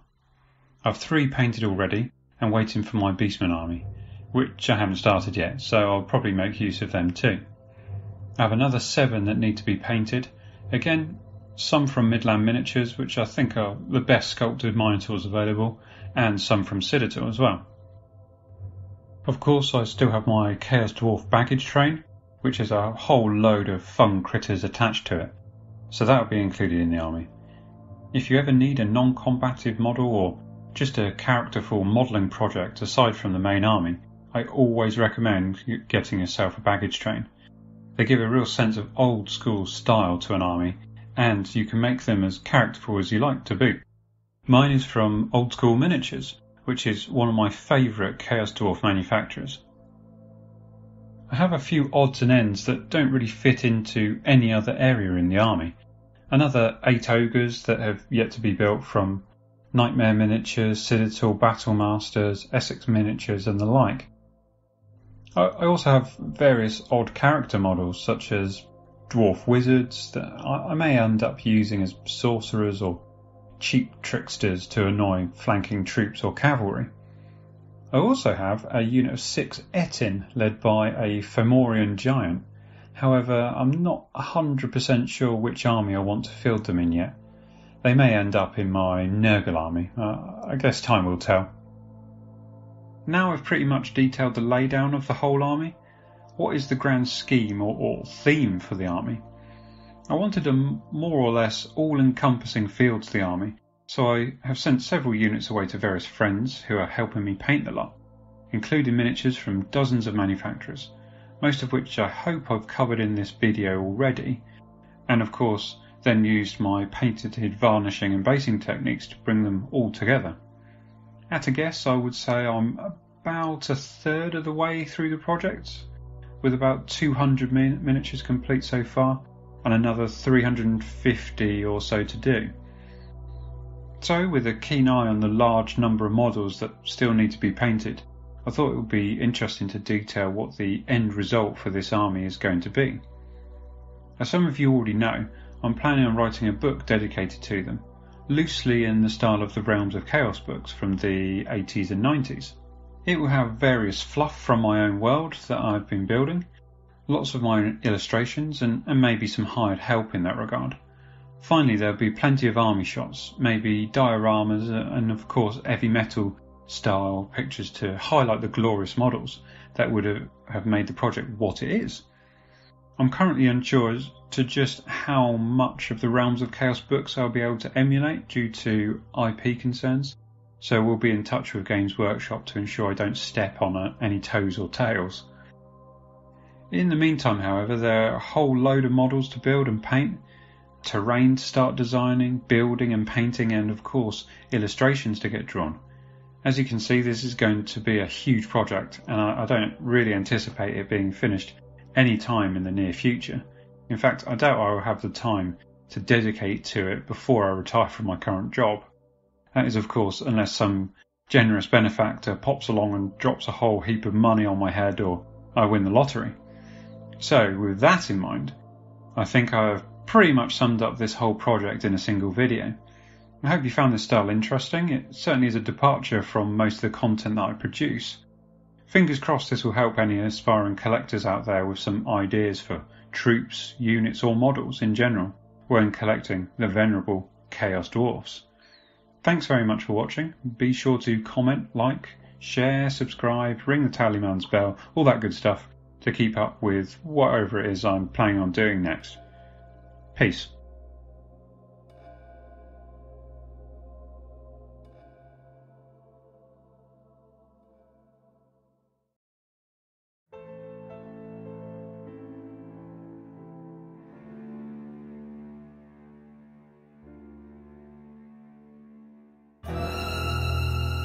Welcome back, Nerglings. Today we are taking a look at the orcs I will be using in my Chaos Dwarf army. But before we start, be sure to like, share, subscribe and ring the tallyman's bell so you don't miss an update. Okay, on to the orcs. I'll be using predominantly named orcs and their associated warbands in the army. The original mercenary orc regiments have great character and come armed with a variety of weapons, which will give me a range of tactical options when using them. For instance, an orc regiment such as Ruglud's armoured orcs, who are armed with spears, shields and heavy armour, will be a great unit to hold an objective or resist a charge, whilst Harboff's orc archers, who are armed with bows and light armour, will be better placed to pepper the enemy with arrows as they advance. In addition, I plan on using Usgod's black orcs, although I've yet to find a suitable proxy for the single monopose black orc that makes up the unit. I may use Merliton orcs armed with two-handed weapons in this respect. I would also like to have a couple more units with Grimgor and Gorfang as their leaders. Hell, whilst I'm at it, I may plug for Morglom Necksnapper too, as he was a fab old-school miniature. So there is a way to go to finish the collection. With that in mind, I've gone for relatively small units of 12, including a command team, and then placed the leaders on a hexi base, separate to their units, so as to single them out as special characters of note. Whilst maybe not tactically advisable to wander around the battlefield solo, as long as they stay within earshot of their troops, they should be fine. I've always really admired collectors' orc and goblin armies. They are invariably massive and full of interesting miniatures. The more different manufacturers' models, the better. I will be using Citadel, Grenadier, Heartbreaker, Merliton, and just about any other models I can source in my army, so look forward to more arriving on my Facebook fan page shortly. Note, I've misaligned the Goblin Slaves and Orc Mercenaries videos rather than simply lumping them all together, as I view the Orcs as working in a more symbiotic relationship with the Chaos Dwarfs than potentially the fluff would allow otherwise. Of course, I'm not particularly bothered with that, and I am looking forward to fielding an army which will look the best it can, rather than necessarily worrying all that much about whether Grimgor or Gorfang would work with the Chaos Dwarfs, etc. Anyways, in the meantime, the marvellous fellows at the Fluff and Hammer podcast have provided a fab short tale about a legendary orc called Gromber. Enjoy.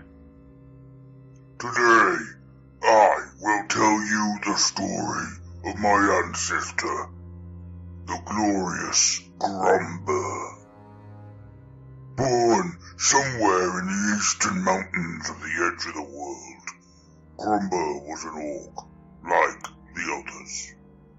He lived by pillaging tribal villages, like the rest of the Red Boar tribe, but one peculiarity distinguished him from the others. He was revengeful. Among the Red Boars, it was customary for all Orcs to face the chief regularly, so that the tribe was always led by the strongest. As Gromber was always too busy wanting to take revenge for the slightest slighting that was done to him, he was always brooding on a cruel revenge. He often fought. He forgot to test his strength against his leader. Some made fun of him and interpreted it as cowardice, wearing it with the nickname Gromber the Coward. Of course, he did not like that at all, and kept the vicious circle going. He wanted to take revenge on those who made fun of him. He always forgot to confront the chief. His life changed when his camp was attacked at night by the Eye of Jade, an elite regiment of Chaos Dwarfs specializing in capturing slaves. As soon as he woke up, he was thrown into a cage and sent off to the Dark Lands with the rest of his tribe. It was then that the long suffering of Gromber began. Half the Red Boars perished on the journey, thirsty and hungry, but also very tired. The draft animals dead on the road. Some greenskins whipped to tow the heavy teams. Once arrived at the fortress for which the orcs were intended, the red boars became guinea pigs. They were dismayed to discover the Chaos Dwarf mages specifically asked the Eye of Jade to impose all of these hellish conditions on the captives during the journey, so that only the strongest would stay alive. Gromber was passed from cage to a cell, where he underwent spells and alchemical treatments every day. He was not treated better than on the trip, but he felt he was getting bigger, getting more resistant, and his skin was getting darker and darker. He became one of the first Black Orcs. But as his strength grew, so did his spirit of revenge.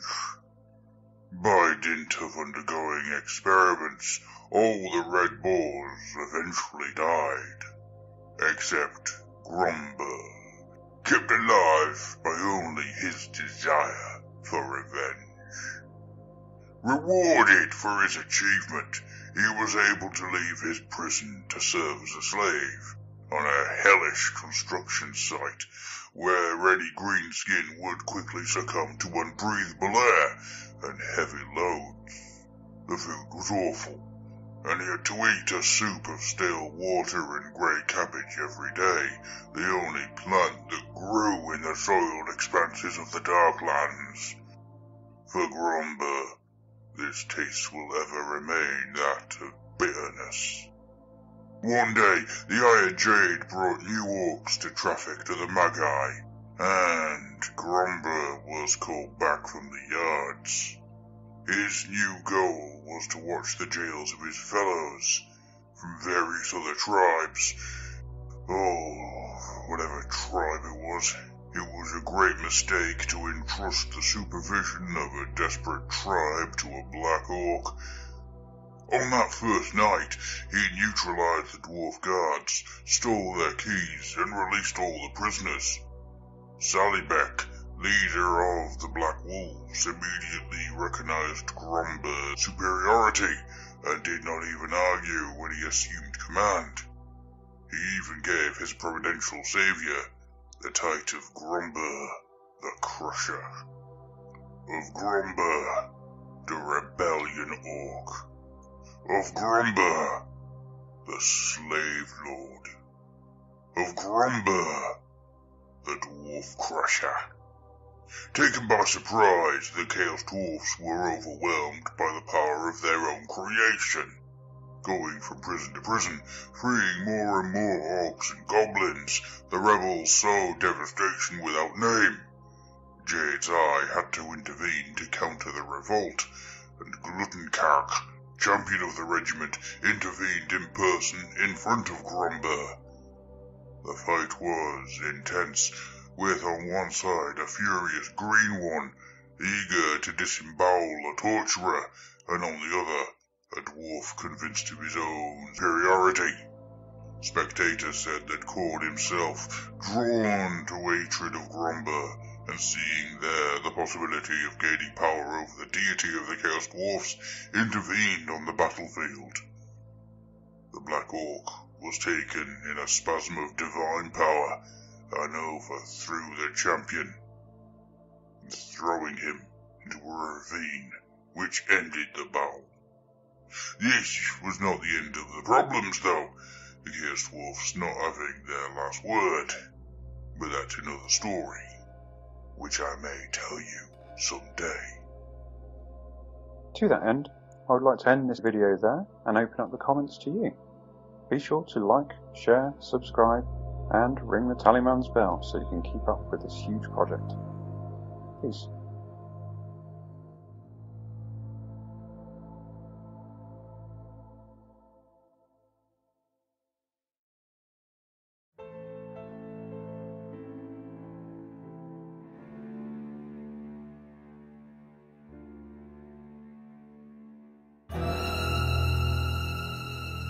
Welcome back, Nerglings.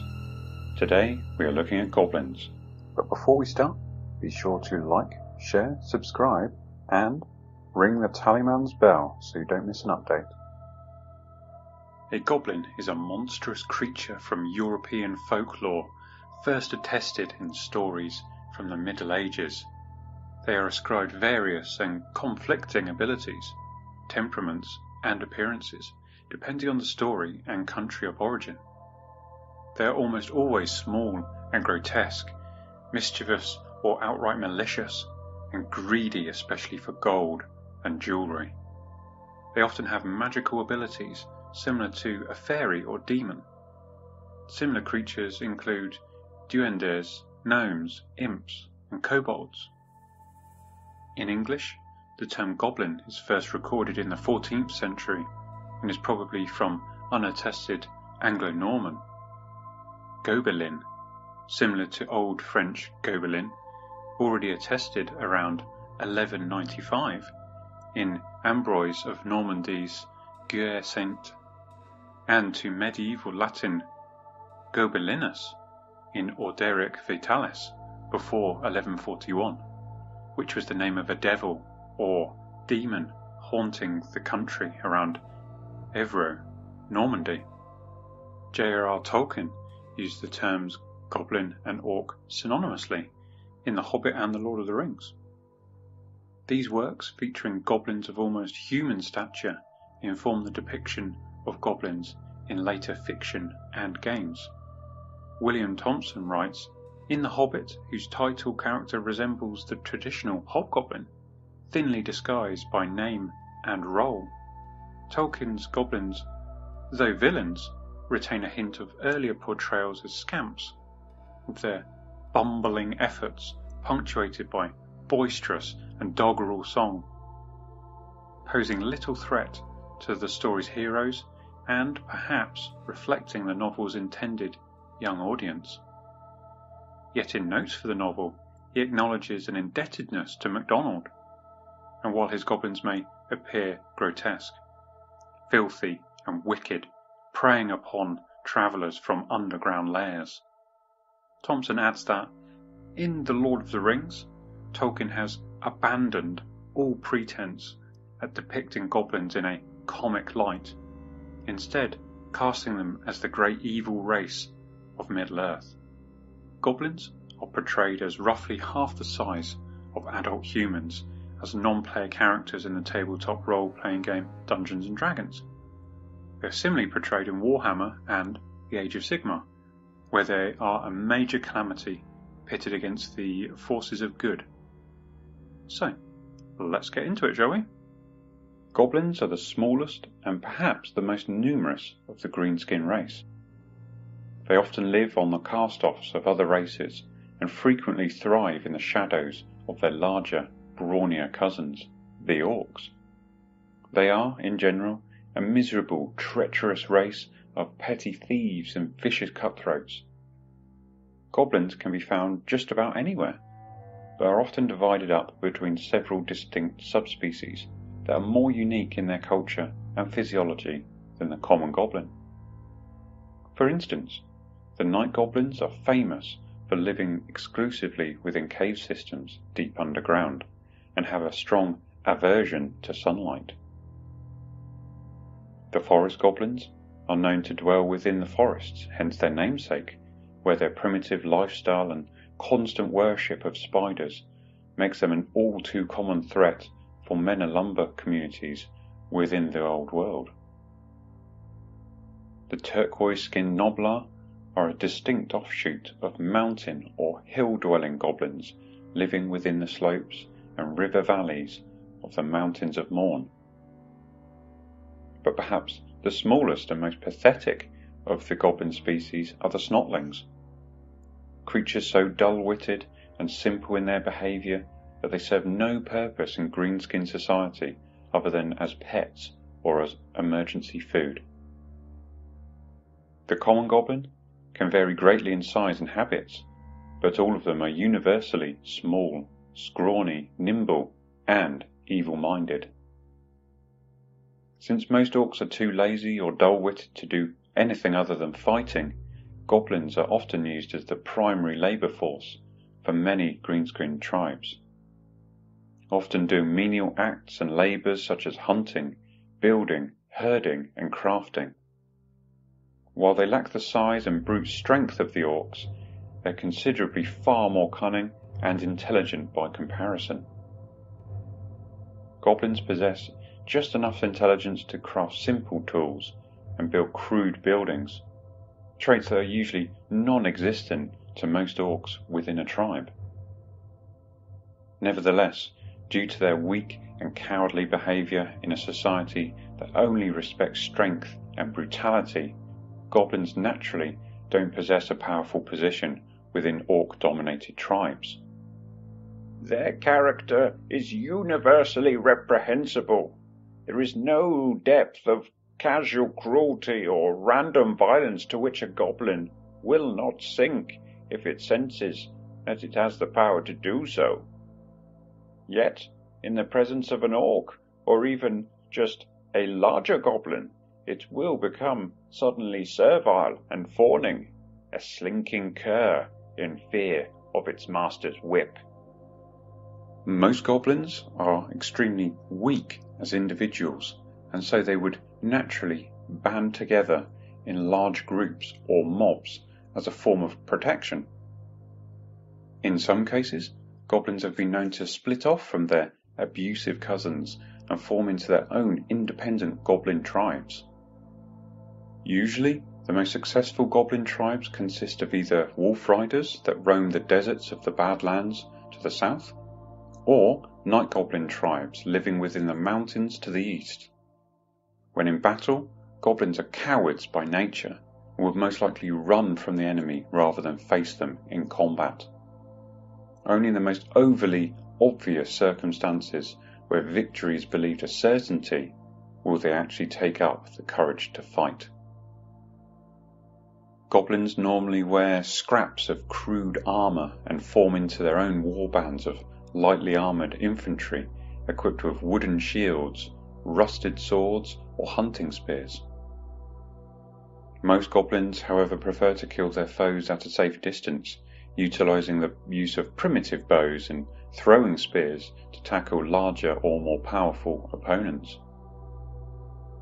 In large numbers and with some proper encouragement, a goblin army on the attack would almost always outnumber their opponents by nearly 3 to 1, using their overwhelming numbers as a way to smother their enemy in a lethal green tide. These fantastic little chaps were painted by my pal Littrick, who offered to assist me in my epic task of getting my army painted. And as you can see, he's used a nice high contrast colour scheme that really makes them pop. The models themselves are lead and mounted on hollow lip bases.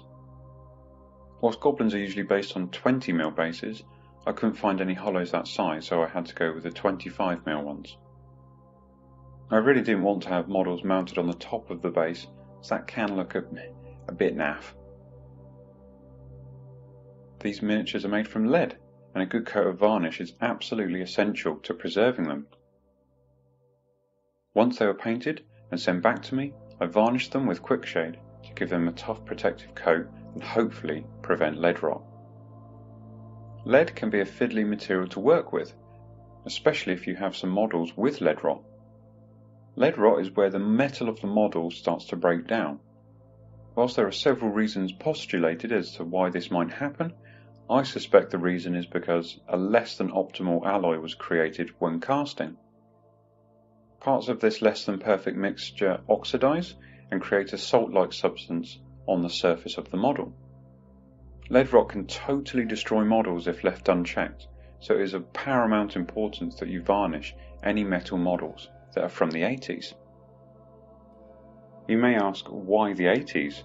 Well, this is when alloys for casting were starting to be used en masse. Cheap alloys were created to ensure large quantities could be cast. Unfortunately, the alloys created have not stood the test of time. In 1997, Citadel switched to a lead-free white metal because of concerns about lead poisoning, particularly in children. This new material was much tougher to saw, drill, or otherwise manipulate, and models required some serious tools and skill to successfully convert. I will be making a video about lead rot and methods of identifying, preventing, and even fixing it, Stay tuned for that in the near future. I hope you enjoyed the video. Which nasty little goblin was your favourite and why? To that end, I would like to end this video there and open up the comments to you. Be sure to like, share, subscribe and ring the tallyman's bell so you can keep up with this huge project. Peace.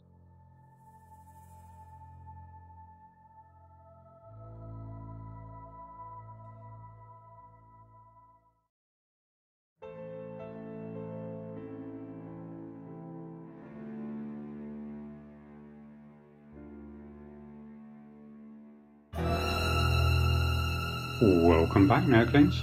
Today we are taking a look at the Minotaurs I will be using in my Chaos Dwarf Army. But before we start, be sure to like, share, subscribe and ring the tallyman's bell so you don't miss an update.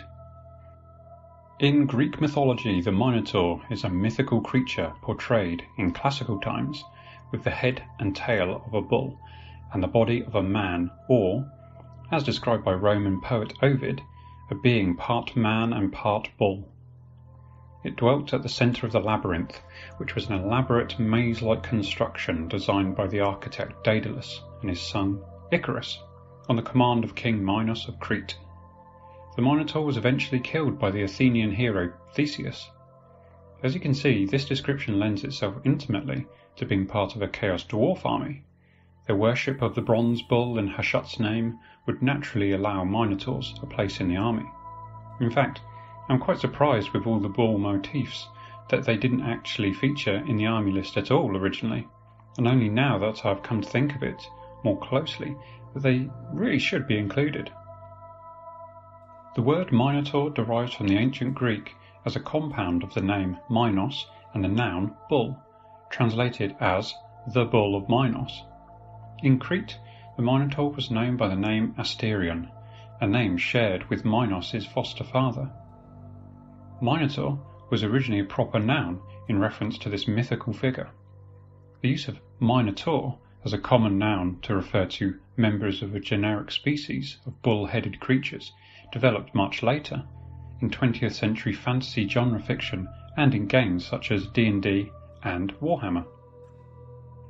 After ascending the throne of the island of Crete, Minos competed with his brothers as ruler.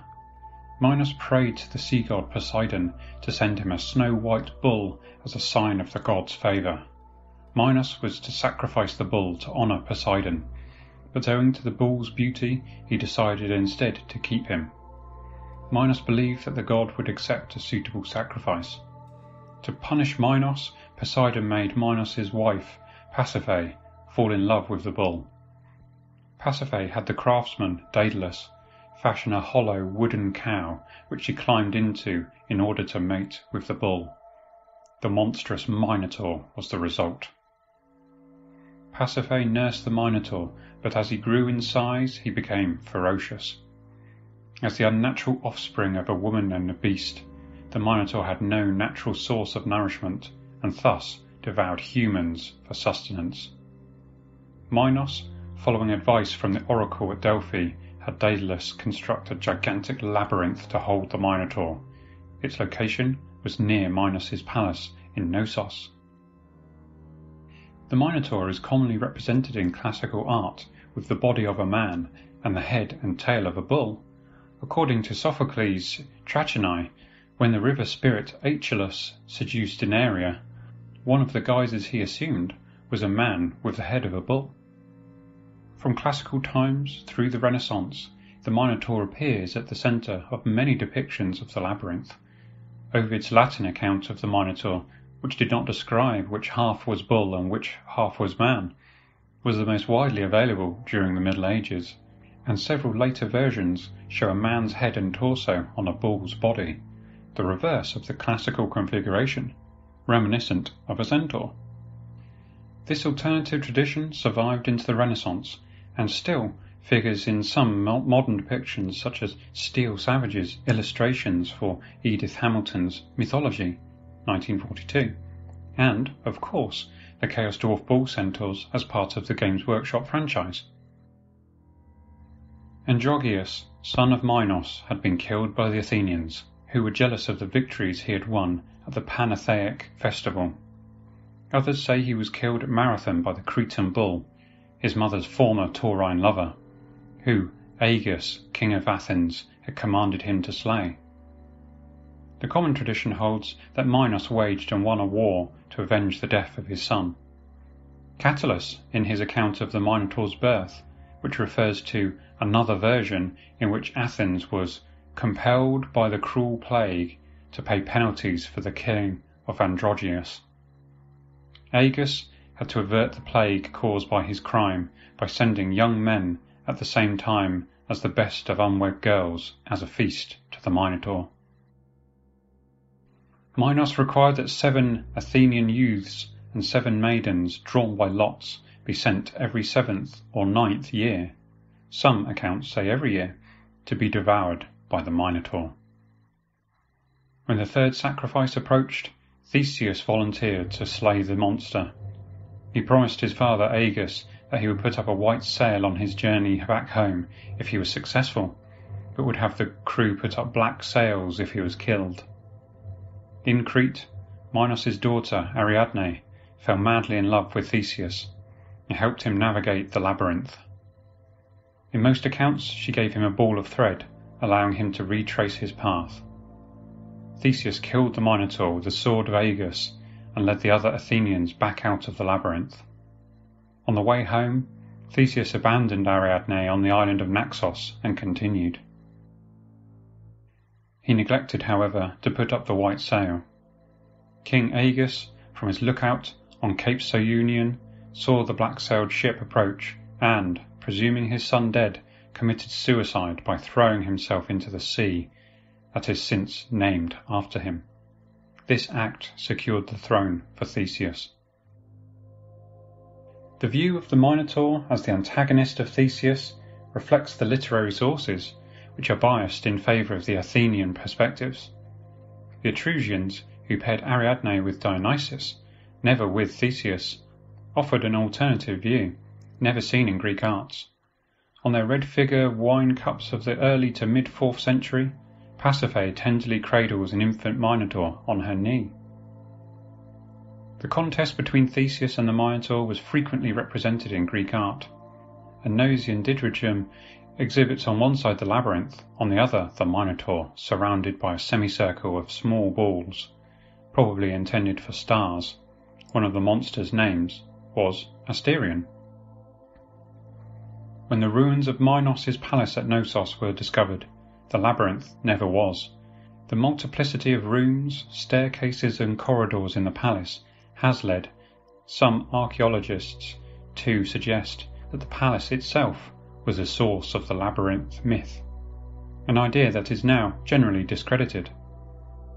Homer, describing the shield of Achilles, remarked that Daedalus had constructed a ceremonial dancing ground for Ariadne, but does not associate this with the term labyrinth. Some modern mythologists regard the Minotaur as a solar personification and a Minoan adaptation of the Baal Moloch of the Phoenicians. The slaying of the Minotaur by Theseus, in that case, indicates the breaking of Athenian tributary relations with Minoan Crete. According to A.B. Cook, Minos and Minotaur were different forms of the same personage, representing the sun god of the Cretans, who depicted the sun as a bull. He and J.G. Fraser both explain Pasiphae's union with the bull as a sacred ceremony, at which the queen of Knossos was wedded to a bull-formed god, just as the wife of the tyrant in Athens was wedded to Dionysus. E. Pottier, who does not dispute the historical personality of Minos, in view of the story of Phalaris, considers it probable that in Crete, where a bull cult may have existed by the side of that of the Liberus, victims were tortured by being shut up in the belly of a red-hot brazen bull. The story of Talos, the Cretan man of brass, who heated himself red-hot and clasped strangers in his embrace as soon as they landed on the island, is probably of similar origin. As you can see, we are starting to draw parallels with Chaos Dwarf mythology and story. A historical explanation of the myth refers to the time when Crete was the main political and cultural potency in the Aegean Sea. As the fledgling Athens and probably other continental Greek cities, was under tribute to Crete, it can be assumed that such tributes included young men and women for sacrifice. This ceremony was performed by a priest disguised with a bull head or mask, thus explaining the imagery of the Minotaur. Once continental Greece was free from Crete's dominance, the myth of the Minotaur worked to distance the forming religious consciousness of the Hellene polis from the Minoan beliefs. A scientific interpretation also exists, citing earlier descriptions of the Minotaur by Callimachus as being entirely focused on the cruel bellowing it made from its underground labyrinth and extensive tectonic activity in the region. Science journalist Matt Kaplan has theorized that the myth may well stem from geology. He points out that carbon dating of marine fossils attached to boulders that were ejected from the ocean by ancient tsunamis indicates the region was tectonically very active during the years when the Minotaur myth first appeared. Given this, he argues that the Minoans used the monster to help explain the terrifying earthquakes that were bellowing beneath their feet. Food for thought, I think you will agree. I find it fascinating that we can draw so much from ancient history into what we regard today as modern mythology. The Chaos Dwarfs have clearly benefited from this retelling and modification of our own history. What parallels have you noticed while collecting your own armies? Leave a comment below. To that end, I'd like to end this video there and open up the comments to you. Be sure to like, share, subscribe and ring the tallyman's bell so you can keep up to date. Peace.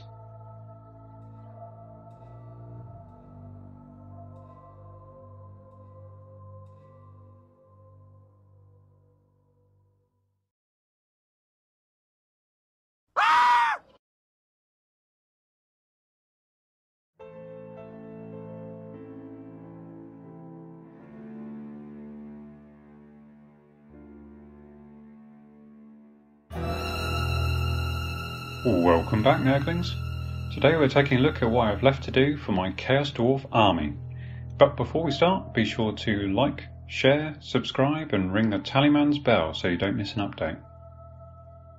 Right, so I was hoping this list would be somewhat shorter than it has turned out to be. Partly as I was trying to stop buying stuff whilst doing the project, impossible, and partly because I haven't painted as much as I would like, standard. But that's just how it is, I guess.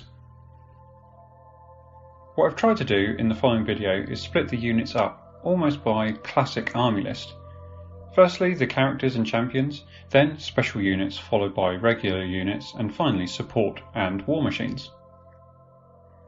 I've already gone through the collecting and structure of the army, but I didn't really touch on the scale of what there is left to actually do. So rather than a simple short video, I thought I might cover what there is in the old lead pile. To start us off, I have 5 characters from Evil Clan, all of which have slightly stylised armour and allegiances to each of the Chaos Gods, so they will form the chief command structure for the army. In addition to this, I will aim to find a reasonably priced Astrogoth and convert him up using some 40k parts. I have 3 massive and very stylish bull centaurs from Common Ixynos, which are simply gorgeous. I'll be basing them on 30x60mm extra large cavalry bases and giving them some really elaborate foliage and interesting stuff to trample under their mighty cloven hooves. Of course, no Chaos Dwarf army would be complete without the big hats, of which I have 18, plus a bull centaur leader, who will be ranked in the unit in order to make the whole unit pop. You may remember an old video I did on making units pop. I will be using exactly the same method of mixing base sizes and styles of miniature, then blending them together with a unified paint and basing scheme. The big hats themselves are the 4 metal variants, 10 plastics with metal proxy hats from Admiralty Miniatures on Etsy, plus a command team and a single Blood Bowl model to change it up a bit. I have another 2 units of Chaos Dwarfs to round out the main troops element of the army. They are made up from Ewell Clam's Chaos Dwarfs and a unit of Realpatha Europe models, which has been painted by my mate Bazza. On to the Orcs, We have Ruglud's Armoured Orcs, Uzgods, Grimgors and Gorfang's Black Orcs, all in units of 12, with the leaders standing solo on hexy bases. These will be the shock troops of the Orc and Goblin Horde. Armed to the teeth with heavy armour, various weapons and serious anger issues, they will be a formidable force indeed. The Hobgoblins will be in a large unit of 20 and another smaller one of 10, unless I can find some more models of a similar style to Nightmare Miniatures, plus a Temple Dog mounted Hobgoblin hero. Some of my most enjoyable to paint miniatures have been my various slaves and mutants. So far I have painted a single unit of 20 mutants from Pendragon Miniatures, led by a Chaos Dwarf, a unit of 12 mutants from Eureka Miniatures, led by a mutated slaver, to push the giant Chaos battering ram, and a mixed unit of skirmishing troops to protect the baggage train.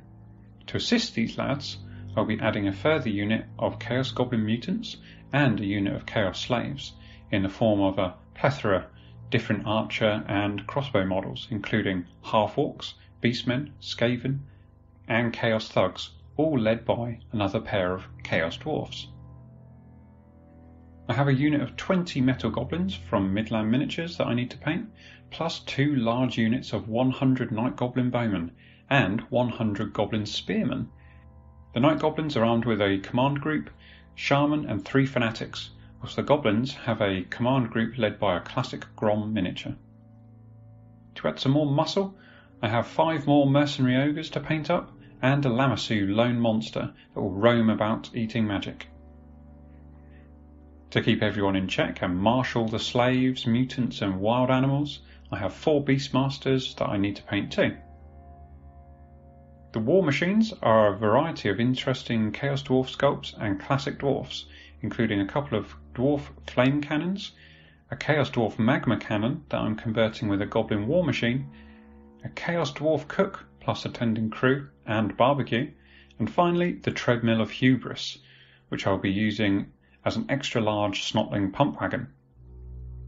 As you can see, there is plenty left for me to get on with, so I suspect there will be yet another Building a Chaos Dwarf Army series sometime in the near to not too distant future. In the meantime, however, I'll be taking a break from the Chaos Dwarfs to move house and start my new job. I will endeavour to get a Let's Watch video compiled for the series, and we can watch the lot together sometime soon. To that end, I would like to end this video there and open up the comments to you. Be sure to like, share, subscribe and ring the tallyman's bell so you can keep up to date. Peace.